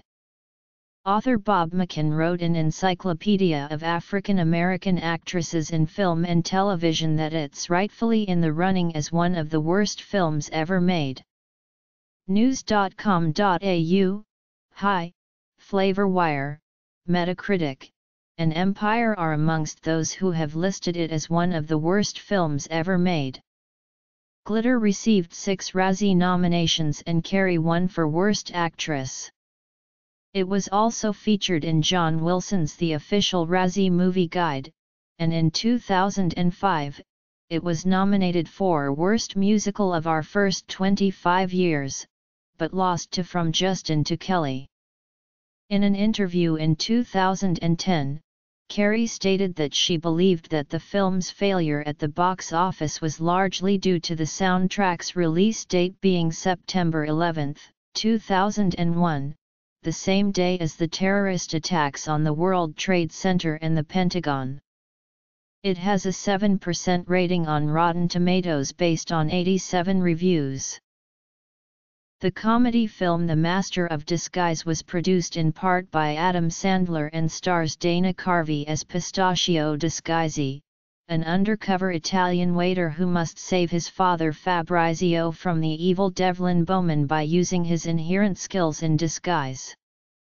Although the film was a box office success, it received scathing reviews from critics upon its release, many of which pointed out its sophomoric plot, unfunny humor, and disguises that would clearly not be recognized by children. Many critics also pointed out the short running time, consisting of 72 minutes of the film itself and over 10 minutes of end credits juxtaposed with outtakes. Roger Ebert gave it 1 star out of 4, claiming, "The movie is a desperate miscalculation.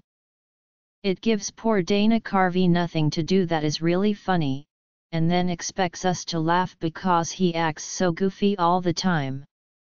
Alan Morrison, writing for the film magazine Empire, proclaimed that The Master of Disguise was the worst film ever made, a film about idiots, made by idiots, for idiots, while Matthew Turner of View London remarked, "This is a serious contender for the title of the worst film ever made."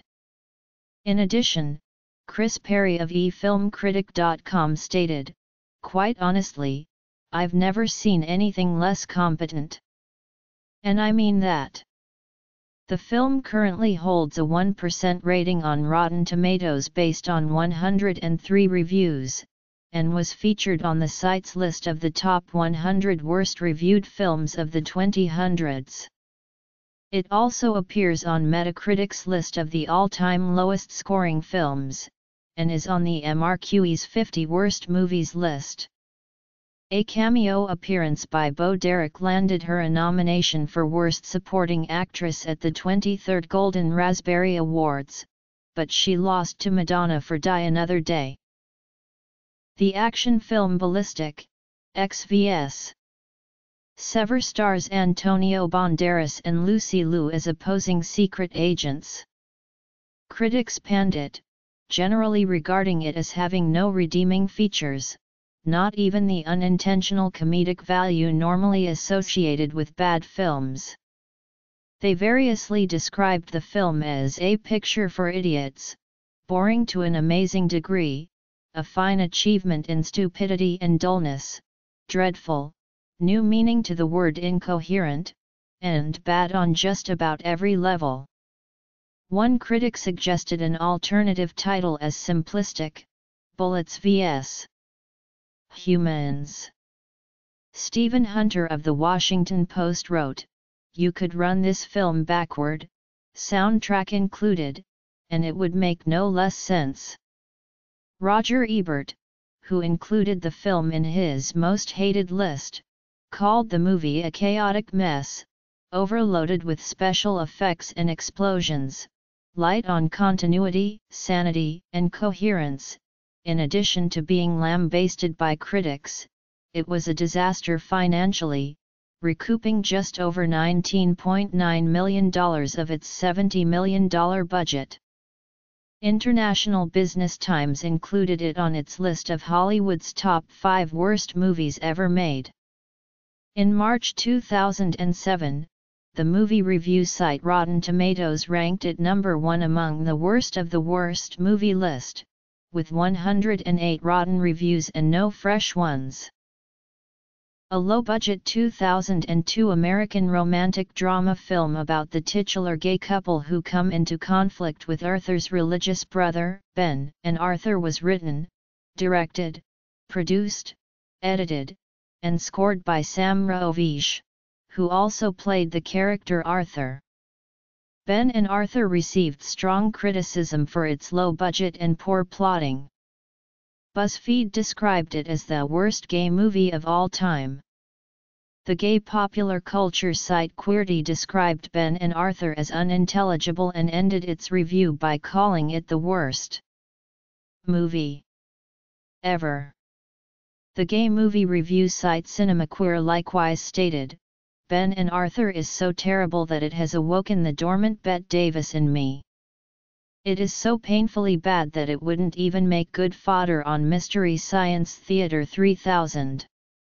This just might possibly be the worst movie I have ever seen. Unless you get a kick out of mocking bad films, avoid this one at all costs." Michael Adams, reviewing the film for his book Showgirls, Teen Wolves, and Astro Zombies, describes it thus, "Ben and Arthur is as over-the-top insane as it is ludicrously executed. The production values, from biscuits on plates comprising the main course of a candlelit dinner to a church literally having a cardboard cross and a cartoon Jesus on the wall, are as bad as anything I've seen." A Rotten Tomatoes article ranked Ben and Arthur number 15 on their list of films so bad they're unmissable, saying if Tommy Wiseau's The Room is the overwrought, melodramatic, and self-pitying heterosexual camp classic of choice, then Sam Raovish's Ben and Arthur is its gay equivalent. Rotten Tomatoes also stated every scene, every line, every hissy fit is simultaneously hilariously amateur and hysterically fever-pitched. Total Film ranked Ben and Arthur at number 58 in their list of the 66 worst films of all time. Raovish finds Ben and Arthur's placement among the canon of worst films to be a blessing as the film has received more attention than he ever anticipated. The Creeping Terror. The romantic comedy musical From Justin to Kelly stars Kelly Clarkson and Justin Guarini, the winner and runner-up, respectively, of the first season of American Idol.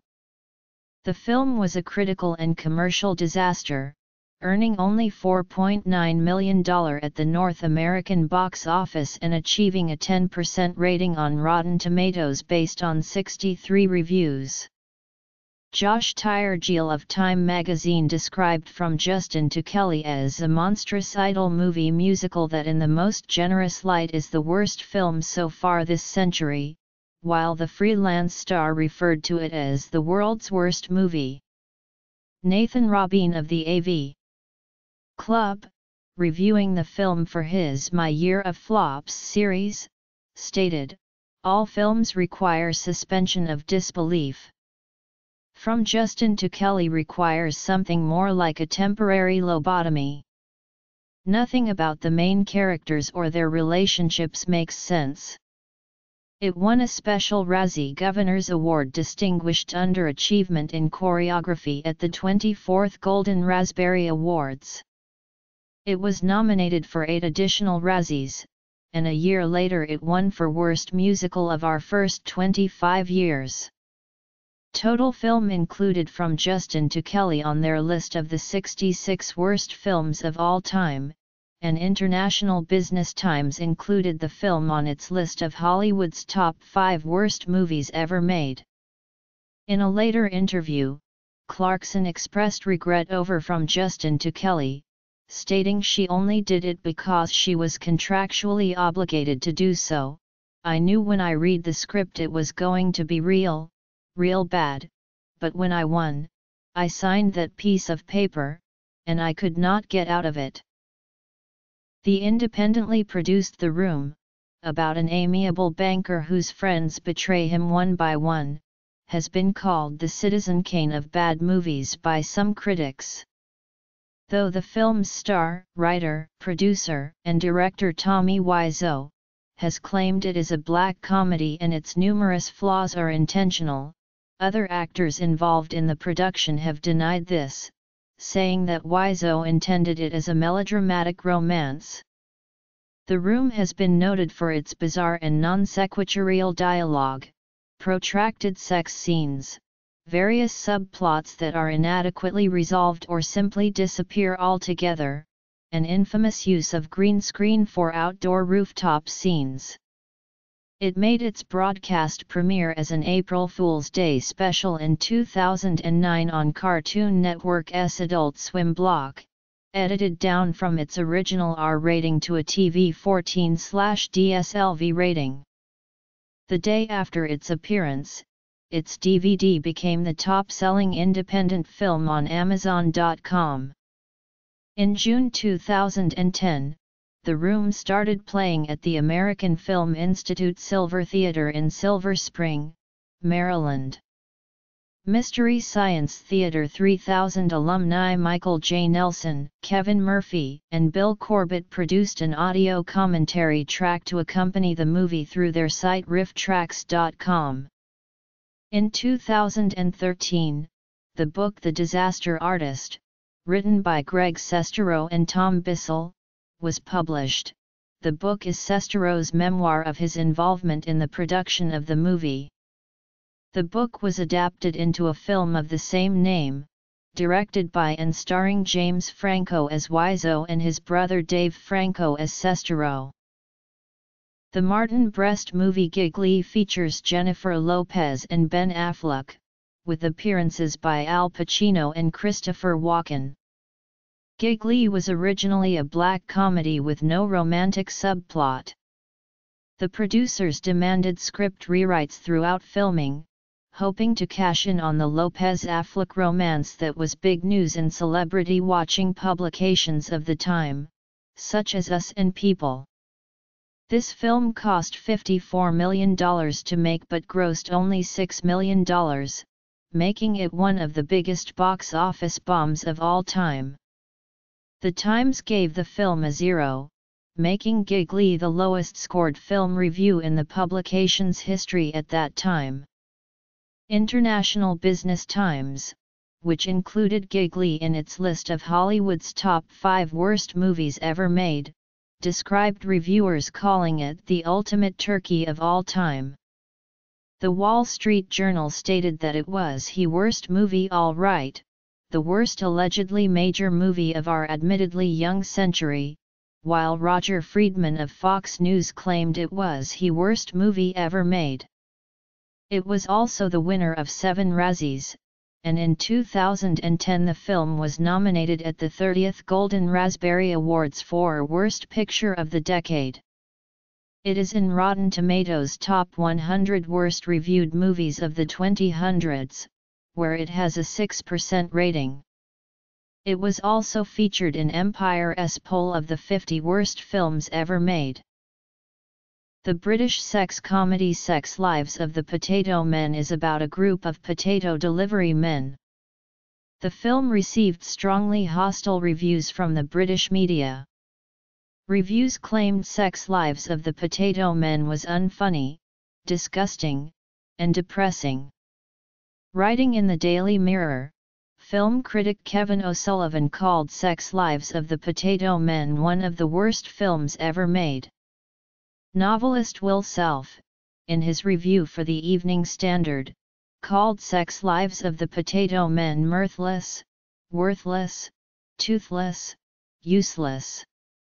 The Times reviewer James Christopher dubbed Sex Lives of the Potato Men one of the 2 most nauseous films ever made, a masterclass in filmmaking ineptitude. The Sunday Express film critic, Henry Fitzherbert, also strongly condemned the film. Sex Lives is so awful it left me slack-jawed in disbelief, it must be one of the worst British comedies.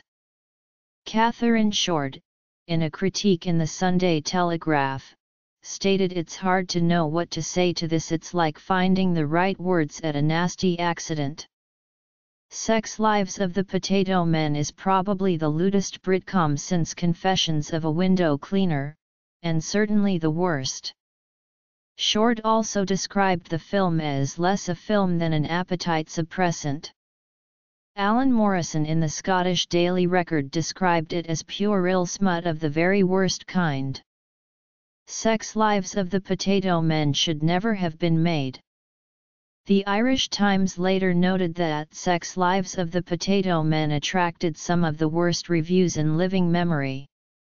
The Birmingham Post described Sex Lives of the Potato Men as quite possibly the worst film ever made, while The Independent on Sunday stated that the film was a strong contender for the title of worst film of all time. It was also featured in Empire's 50 Worst Movies Ever poll. The film currently has a 0% rating on Rotten Tomatoes out of 13 reviews. Nominally based on the DC Comics character, Catwoman stars Halle Berry as the title character. It bears little resemblance to the Batman antagonist. The cinematic Catwoman has superpowers, unlike in the comics, and leaps from rooftop to rooftop in stiletto heels. The character's signature lycra catsuit was replaced with slashed leather trousers and matching bra, and a mask that also acts as a hat. She also has a different name, Patience Phillips, to the established DC Catwoman character, Selina Kyle. As the movie character differs so widely from her comic book source, the character, as portrayed in this film, has been cited as Catwoman in name only. The film was the result of various rewrites by a total of 28 different screenwriters, though only 4 were credited after arbitration with the WGA. It has a 9% rating at Rotten Tomatoes, and was declared arguably the worst superhero film ever made by the Orlando Sentinel. Jean Lorison of the San Diego Metropolitan said in her review that Catwoman goes on my worst list for the year, and quite possibly for all time. The Village Voice summed up reviews of the film under the title Meouch. The movie was the winner of 4 Razzies for Worst Picture, Worst Actress, Worst Director, and Worst Screenplay. Berry arrived at the ceremony to accept her Razzie in person, saying, "First of all, I want to thank Warner Brothers. Thank you for putting me in a piece of shit, god-awful movie. It was just what my career needed." It is on Roger Ebert's most hated list, and International Business Times included it on its list of Hollywood's top 5 worst movies ever made. The Horror of Party Beach. The German film Daniel der Zauberer was directed by Uli Lommel and stars pop singer and ex-Deutschland-Sucht den Superstar contestant Daniel Kübelbach, who appeared as a fictionalized version of himself. The title is inaccurate as it implies that Kübelbach is der Zauberer, while the sorcerer is actually a different character. The Daily Dot wrote that it's considered to be the worst German film, while NTV said it was possibly the worst movie ever made.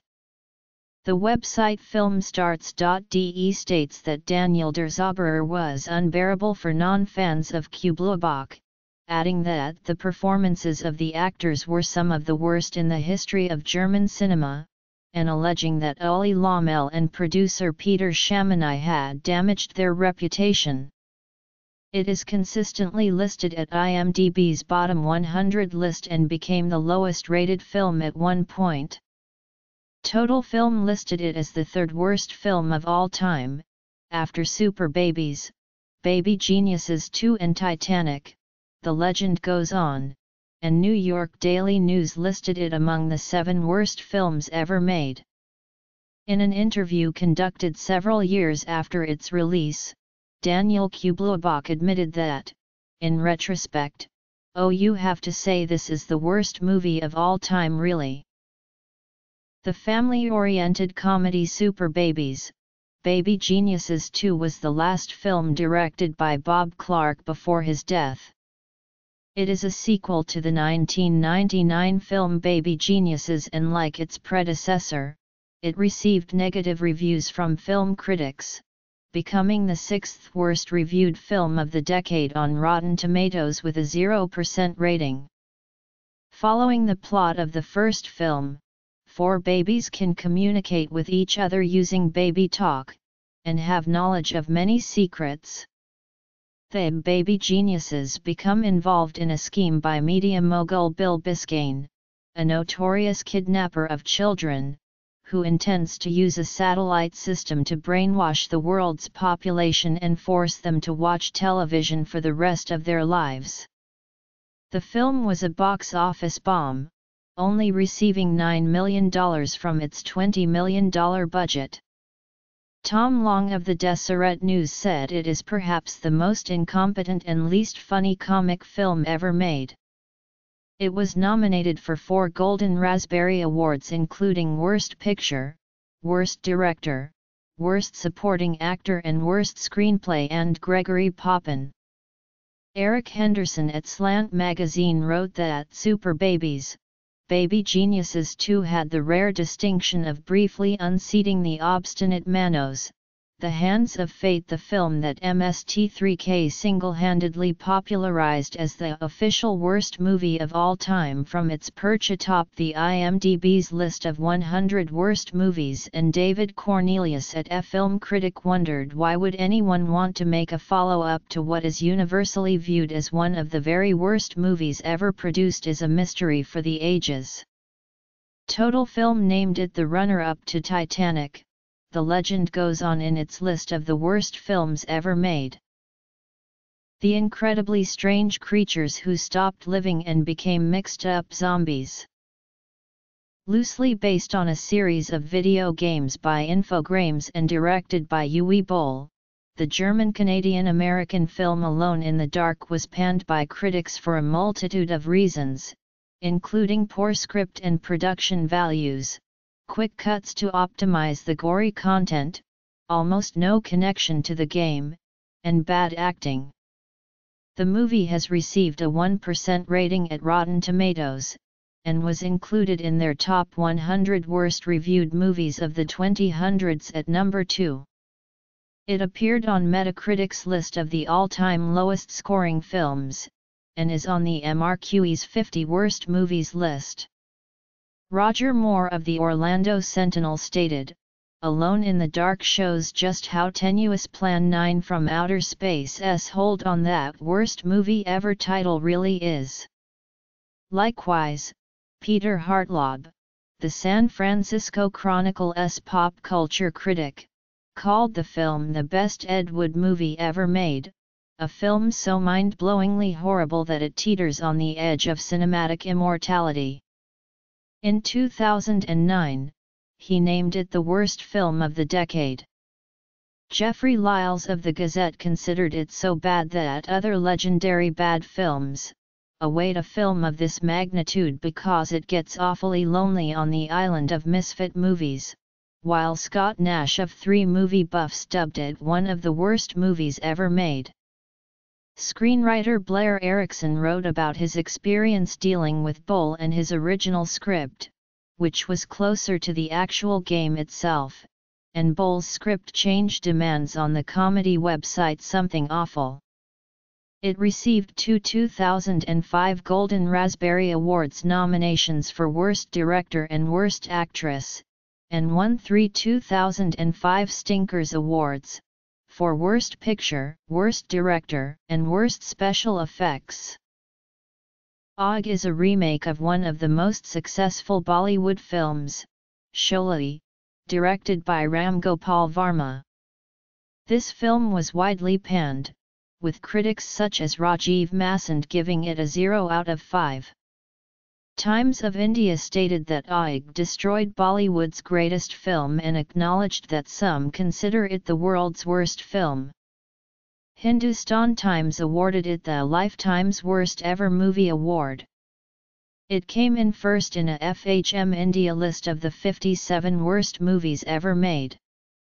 Total Film included it in their list of the 66 worst films of all time. Amitabh Bachchan, who appeared in the original film and returned for the remake, later admitted that the film was a mistake. Santa Claus Conquers the Martians. Monster A Go-Go. An independently produced film that is an apparent homage to Alfred Hitchcock's The Birds, Birdemic, Shock and Terror tells the story of a romance between the two leading characters, played by Alan Baugh and Whitney Moore, as their small town is attacked by birds. Written, directed, and produced by James Nguyen, it was intended as a romantic thriller but is notable due to its poor quality, with reviewers calling out its wooden acting, bad dialogue, amateurish sound and editing, nonsensical plot and, in particular, its special effects, consisting primarily of poorly rendered CGI eagles and vultures that perform physically awkward aerial maneuvers and explode upon impact with the ground. The film, which cost $10,000 to make, was called by the Huffington Post truly one of the worst films ever made, and by the Village Voice as one more in the pantheon of beloved trash-ter pieces. Flavor Wire named it the worst movie ever made, Slate deemed it among the worst movies ever made, while Salon referred to it as a cult hit among bad movie fans, and Variety stated that the film displayed all the revered hallmarks of hilariously bad filmmaking. Following the home media release of Birdemic, Michael J. Nelson, Kevin Murphy, and Bill Corbett of Mystery Science Theater 3000 fame produced an audio commentary track to accompany the movie through riff tracks. They later riffed upon the film again theatrically. In response to the cult status of the first film, a sequel, Birdemic 2, The Resurrection, was released in 2013, and included many returning members of the cast and crew.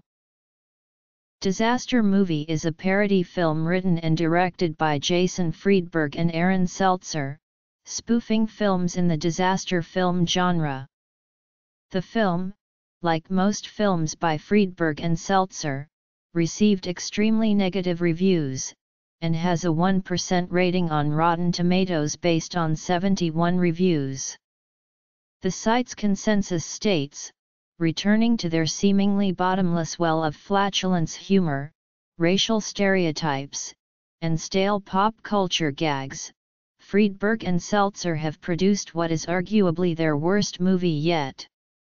It was ranked by Rotten Tomatoes as one of the worst reviewed films of the 2000s. Jason Solomons of The Guardian stated that nothing can convey the grimness of disaster movie, which would be the worst movie ever made were it actually a movie at all. Adam Tobias of Watertown Daily Times claimed that I just don't see how anyone could not find Disaster Movie one of the worst films of all time. Tobias went on to write that the title was appropriate because the film is a disaster. It was featured in Empire's 50 Worst Movies Ever poll, Total Film's 66 Worst Movies Ever list, Metacritic's list of the all-time lowest scoring films, and the MRQE's 50 Worst Movies list. Disaster Movie became the lowest-ranked film on IMDb's bottom 100 list days after its premiere. The film is also notable for being the motion picture debut of Kim Kardashian, whose performance garnered a nomination for Worst Supporting Actress at the 29th Golden Raspberry Awards.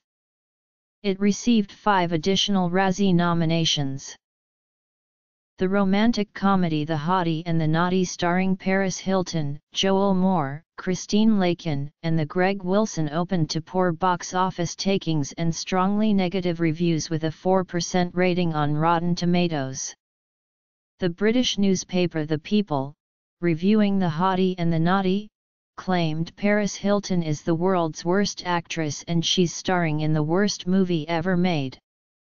Nathan Lee of The Village Voice called it crass, shrill, disingenuous, tawdry, mean-spirited, vulgar, idiotic, boring, slapdash, half-assed, and very, very unfunny.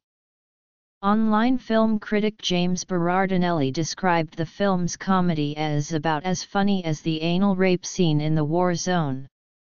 Richard Roper called it excruciatingly, painfully, horribly, terribly awful, and argued that nobody in this movie really should have a career in movies. Connie Ogle in the Miami Herald described The Hottie and the Naughty thus: imagine the worst movie you've ever seen. Got it? Now try to think of something worse. That something is this movie: wretched, embarrassing, and a waste of the time and energy of everyone involved. The film appears on Metacritic's list of the all-time lowest-scoring films, and the MRQE's 50 Worst Movies list. Manos, The Hands of Fate. A Place for Lovers. 1970s. Myra Breckinridge. Zait. An American Hippie in Israel. Bat Pussy. At Long Last Love. Exorcist II, The Heretic. The Swarm. I Spit on Your Grave. Caligula. 1980s. Heaven's Gate. Inchon. Tarzan, the Ape Man. The Last Airbender is a fantasy/adventure film written, produced, and directed by M. Night Shyamalan and is based on the Nickelodeon animated series Avatar, The Last Airbender. Upon release, the film received extremely negative reviews, with critics panning the bad acting, numerous plot holes, screenplay, poor special effects, and especially M. Night Shyamalan's directing. It was also ridiculed for the poor quality of its post-converted 3D, which was described as barely noticeable. Further criticism came from fans of the original cartoon series, who said the film differed tremendously from its critically acclaimed source material. It garnered 9 nominations at the 31st Golden Raspberry Awards, and won 5: Worst Picture, Worst Director, Worst Screenplay, Worst Supporting Actor, and a special award, Worst Eye-Gouging Misuse of 3D. Roger Ebert wrote, "The Last Airbender is an agonizing experience in every category I can think of and others still waiting to be invented. The laws of chance suggest that something should have gone right. Not here. It puts a nail in the coffin of low-rent 3D, but it will need a lot more coffins than that." When asked if Last Airbender had been the worst film he has ever seen, Mike Ryan of Vanity Fair answered, "Yes. I highlighted the film in their The Worst Films Ever series, and David Onda of Comcast wrote this film has also been called one of the worst ever made. The movie was universally panned by critics and failed to make back its production budget domestically." Although director M. Night Shyamalan reportedly wrote a rough draft for the second film, it is highly unlikely it will ever get made. Very, very unlikely. The film currently holds a 6% rating on Rotten Tomatoes based on 183 reviews, and has a Metascore of 20 on Metacritic. The film also appeared in the top 10 of a poll of the worst movies of all time conducted by RiffTrax. The casting of white and Indian actors to portray characters who were East Asian or Inuit in the source material triggered negative reactions from some fans, marked by accusations of racism and whitewashing, a letter-writing campaign, and various protests. Richard Corliss of Time, speaking of the controversy, wrote, "The actors who didn't get to be in The Last Airbender are like the passengers who arrived too late to catch the final flight of the Hindenburg." Corliss also stated that this was the worst movie epic in 32 years. Shyamalan responded to critics, saying, "Anime is based on ambiguous facial features. It's meant to be interpretive. It's meant to be inclusive of all races, and you can see yourself in all these characters. This is a multicultural movie and I'm going to make it even more multicultural in my approach to its casting. The irony that would label this with anything but the greatest pride, that the movie poster has Noah and Dev on it and my name on it. I don't know what else to do." Bucky Larson, Born to be a Star was produced by Happy Madison Productions and featured Nick Swardson in the titular role as a small-town man-child who pursues a career in the pornographic film industry after learning that his parents were porn stars in the 1970s. On Rotten Tomatoes, Bucky Larson has a 0% rating based on 35 reviews. Linda Cook of the Quad City Times described the film as the worst of the worst, while HollywoodChicago.com called it one of the worst comedies of all time. In listing it as one of the 10 worst comedies ever, Michael Musto stated that Bucky Larson was a badness the world had forgotten was capable of existing. Screen Rant included it in its list of the 25 worst movies in film history, and Mental Floss named it the 5th worst movie ever. Bucky Larson also appears on MRQE's 50 worst movies list, and Metacritic's list of the all-time lowest scoring films. The film earned 6 nominations at the 32nd Golden Raspberry Awards, but lost in every category to Jack and Jill, which was also produced by Happy Madison Productions. Jack and Jill is a comedy film starring Adam Sandler as Jack, a commercial director, who is visited by his identical twin sister, Jill, during the holidays. Salon stated that Jack and Jill received some of the worst reviews of any movie ever upon its release. In the film, Jill is wooed by Al Pacino, whom Jack wants to be in his Dunkin' Donuts commercial. Richard Roper of the Chicago Sun-Times noted the irony of Pacino's presence, as the actor is best known for playing Michael Corleone in The Godfather, which is widely considered one of the best films ever made.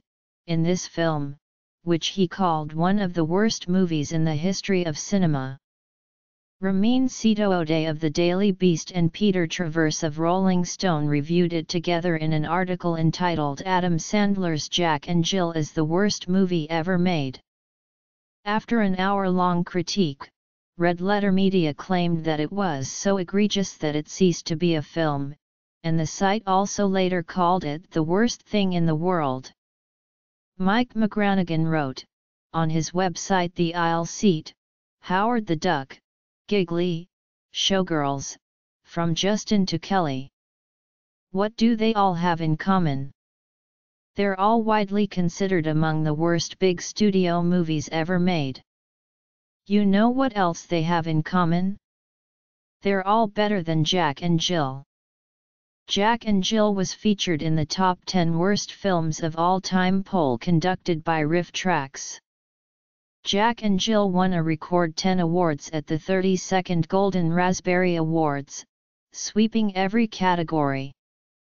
It broke the record previously held by Battlefield Earth for having the most Razzies earned by a single film and is the only film to win every possible award.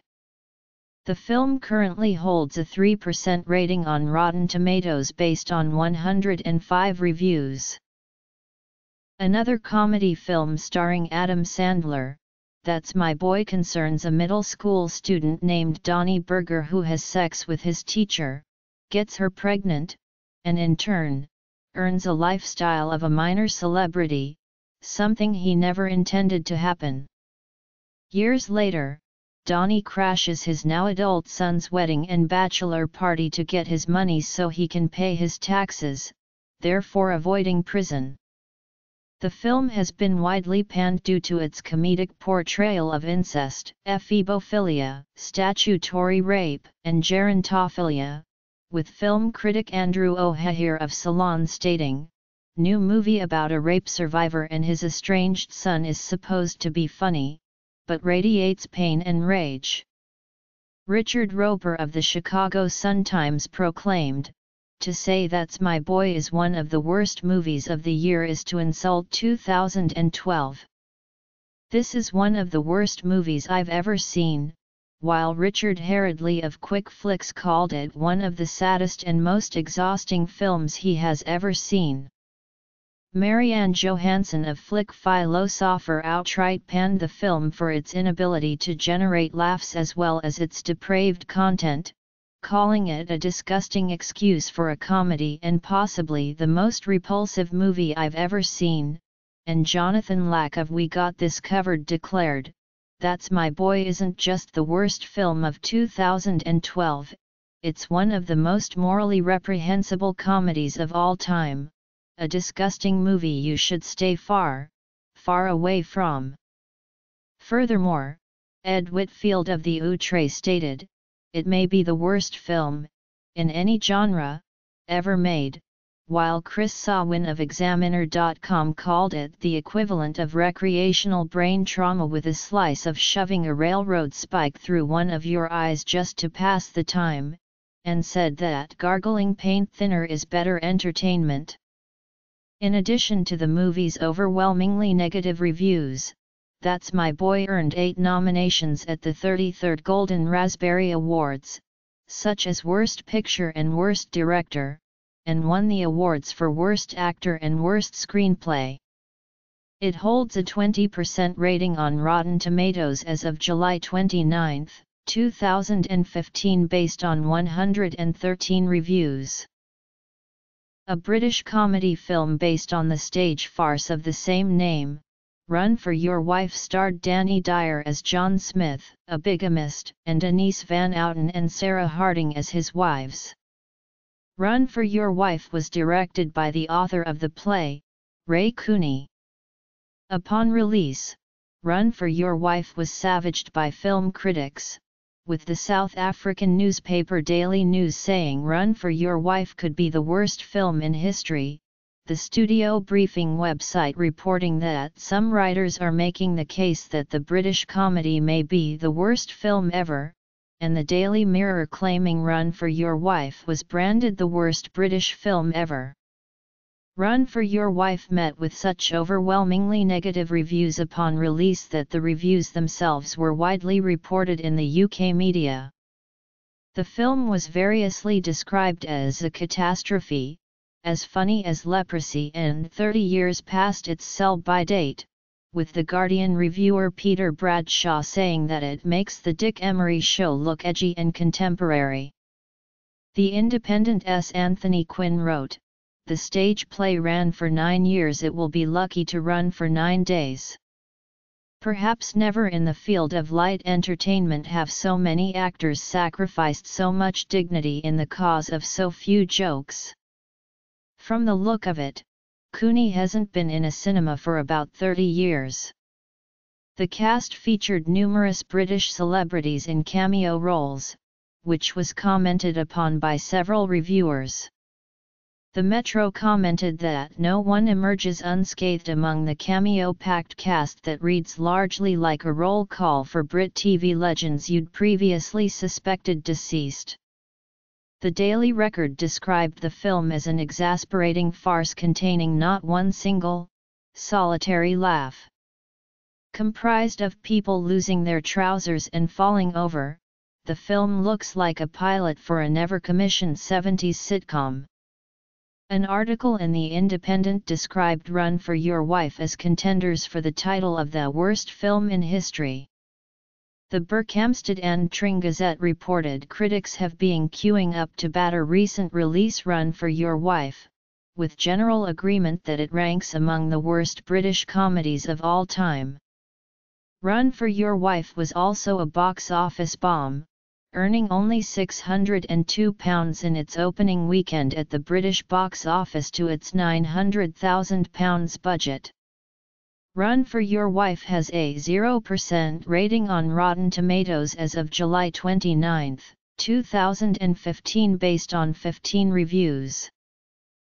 Produced and co-directed by Peter Farrelly among others, Movie 43 is a comedy film consisting of several vignettes each by a different director and a sizable cast of recognizable actors and actresses including Dennis Quaid, Greg Kinnear, Hugh Jackman, Kate Winslet, Liev Schreiber, Naomi Watts, Anna Faris, Emma Stone, Richard Gere, Uma Thurman, Chloe Grace Moretz, Gerard Butler, Halle Berry, Stephen Merchant, Kristen Bell, Terrence Howard, Elizabeth Banks, and Julianne Moore. Several critics have called it one of the worst films ever made, including Peter Howell of the Toronto Star, who said there's just one use for Movie 43, apart from it being ground into the landfill that it deserves to become sooner rather than later. It provides me with a handy new answer to a question I'm often asked: what's the worst film you've ever seen? Elizabeth Weitzman of the New York Daily News also considered it the worst movie she ever saw. Brady Murphy of Murphy Reviews wrote, "A world where a film like this can exist only reminds me of the other contemptible acts performed by humankind since the dawn of time, and is rather eye-opening in that respect." That probably wasn't intentional, though. He went on to say that the idea that anyone could think that this would be in any way humorous is simply unbelievable. He concluded his review by saying the movie had no heart, and gave it the site's first 0 out of 10 rating. Richard Roper of the Chicago Sun-Times voiced similar hatred, calling it aggressively tasteless and the Citizen Kane of awful. Lou Lumnick of the New York Post stated, "If you mashed up the worst parts of the infamous Howard the Duck, Giggly, Ishtar, and every other awful movie I've seen since I started reviewing professionally in 1981, it wouldn't begin to approach the sheer soul-sucking badness of the cringe-inducing Movie 43. Movie 43 is on the MRQE's 50 Worst Movies list. It currently holds a 4% approval rating on Rotten Tomatoes based on 76 reviews, averaging out at a 2.3/10 rating. It won 3 awards at the 34th Golden Raspberry Awards, including Worst Picture, Worst Director, and Worst Screenplay. In the Worst Director category, all 13 directors won the award. Fateful Findings is a 2013 independent techno-thriller written, directed, and produced by Neil Breen. Breen also starred in the film and took on most of the crew roles, including film editor, sound editor, accountant, caterer, set designer, wardrobe, makeup, and casting. The film follows an author-turned-hacker with supernatural powers who uses his abilities to reveal government and corporate secrets while struggling with his wife's drug addiction and his attraction to his stepdaughter, ending with an extended press conference scene where politicians and businesspeople confess to corruption and kill themselves before an applauding crowd. Writing for Film Threat, reviewer Mike Hodges described it as the worst movie ever made, comparing it unfavorably to Troll 2 and The Room. Nathan Rabin, writing for Rotten Tomatoes, said Fateful Findings threatens The Room's position as best worst movie, while reviewers of the podcast The Flophouse said move over The Room, move over Birdemic, and Mystery Science Theater 3000 head writer Elliot Kalin described it as the good est bad movie, maybe, I've ever seen. Mommy Dearest, a Bollywood comedy film directed by Sajid Khan, Hum Shakals featured Indian actors Saif Ali Khan, Ram Kapoor, and Ritesh Deshmukh. On Rotten Tomatoes, the film has an approval rating of 0%, based on 5 reviews, with an average rating of 0.2. Meir Fadnavis wrote in his first post-review, "Sexual tomfoolery, shrieking, and hamming aside, there's much more to hate about this family movie. It's disturbing to see such an atrocious, regressive, misogynistic, sexist, homophobic cinematic product force-fed to paying audiences. I can understand that a comedy need not be safe, but what goes on in Hum Shakals is simply too horrifying to bear." Critic Sonia Chopra of Sci-Fi.com wrote, "There are bad movies, and then there's Hum Shakals. The worst film of 2014 so far, in my book." Saurabh Dwivedi of India Today stated, "I can only say that Hum Shakals will be listed in one of the worst films of the century." Dainik Bhaskar rated the movie as one of the worst films of the decade. Writing in Emirates 24/7, Sneha May Francis said that it succeeded Khan's previous endeavour, Himatwala, in becoming the worst Bollywood film ever. Itrath Syed of the Georgia Strait stated that Hum Shakals was the absolute bottom of the cinematic barrel. The film received 5 Golden Keela Award nominations, and 1 for Worst Film. It also won 2 Ganta Awards. The film won Worst Picture, and Ram Kapoor, Saif Ali Khan and Ritesh Deshmukh shared the Worst Actor award. Several of the cast members also lamented their involvement in the film. Despite being the film's leading actress, Bipasha Basu did not participate in the film's promotions because she was extremely disturbed by the end result and stated that Hum Shakals was the worst experience of my life. Another cast member, actress Esha Gupta, warned her family to not watch the film. After the release of the film, leading actor Saif Ali Khan lamented that "I've been introspecting a lot and will never repeat a mistake that was Hum Shakals." Saving Christmas is a faith-based Christmas comedy film starring Kirk Cameron, who plays a fictionalized version of himself attempting to convince his brother-in-law that Christmas is still a Christian holiday. On Rotten Tomatoes, the film received a rating of 0%, based on 13 reviews, with an average rating of 1.7/10. Critic David Keyes described Saving Christmas as the worst holiday movie ever made. Billings Gazette selected the film as the worst Christmas movie of all time, and Will Nicole of Digital Trends included it on his list of the 10 worst movies ever made. Christy Lemire picked Saving Christmas as the worst film she has ever reviewed. In response to the criticism, Cameron asked fans to give the film positive reviews on Rotten Tomatoes. This resulted in a backlash in which internet users traveled to the Rotten Tomatoes page and condemned the film. 3 weeks after its release, Saving Christmas became the lowest-rated film on IMDb's bottom 100 list. Cameron blamed the low rating on a Reddit campaign by haters and atheists to purposely lower the film's ratings. The film won 4 awards, including Worst Picture, at the 35th Golden Raspberry Awards. Denis Kurt Aaron Adam. A 2014 English-language French drama film about the origins of the soccer world governing body Fédération Internationale de Football Association, United Passions starred Tim Roth, Gerard Depardieu, and Sam Neill, and was directed by Frédéric Aubertin. United Passions' release in the US occurred simultaneously with the 2015 FIFA corruption case, in which several current and former members of FIFA's executive committee were arrested for charges of corruption, and Blatter himself resigned following repeated accusations of corruption at FIFA under his leadership. United Passions was accused of ignoring these long-running claims. London Evening Standard Estee Kelly wrote that United Passions was the worst movie ever made and the most extraordinary vanity exercise, a vile, self-aggrandizing, sugar-coated pile of manure where Blatter and co. managed to make North Korea's Kim Jong-un look self-effacing.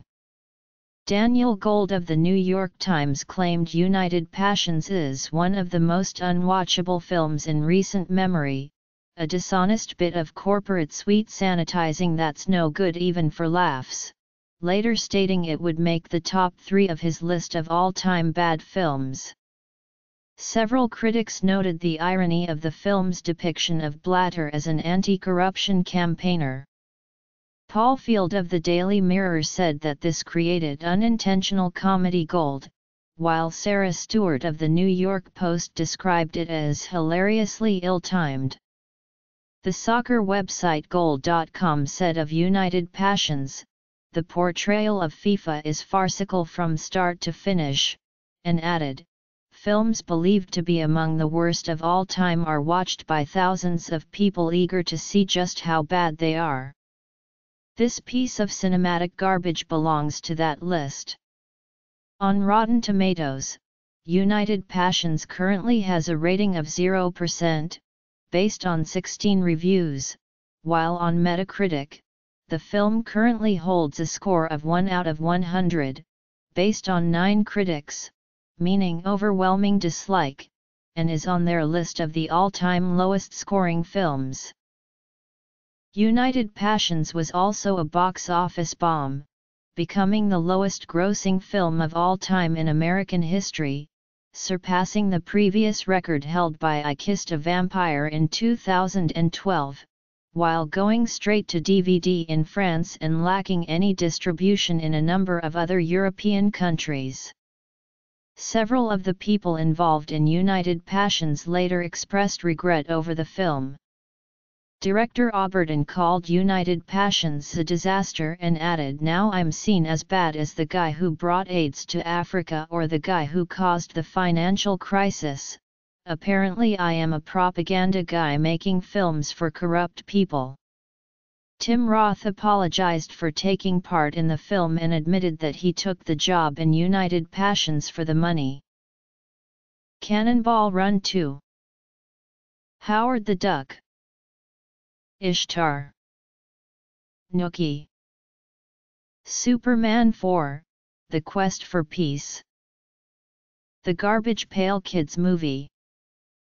Leonard Part 6. Hobgoblins. Mac and Me. Things. 1990s. Troll 2. Highlander 2, The Quickening. Cat of Ragazze. North. Dis en History om Kagerlie. Showgirls. Striptease. Lejouret La Newt. Batman and Robin. The Avengers. Cinderella Biana. Parting Shots. The Underground Comedy Movie. 2000s. Battlefield Earth. Honest. Titanic, The Legend Goes On. Freddy Got Fingered. Glitter. The Master of Disguise. Ballistic, XVS. Sever. Ben and Arthur. From Justin to Kelly. The Room. Giggly. Sex Lives of the Potato Men. Catwoman. Daniel der Zauberer. Super Babies, Baby Geniuses 2. Alone in the Dark. Aig. Birdemic, Shock and Terror. Disaster Movie. The Hottie and the Naughty. 2010s. The Last Airbender. Bucky Larson, Born to be a Star. Jack and Jill. That's My Boy. Run for Your Wife. Movie 43. Fateful Findings. Shakels. Saving Christmas. United Passions.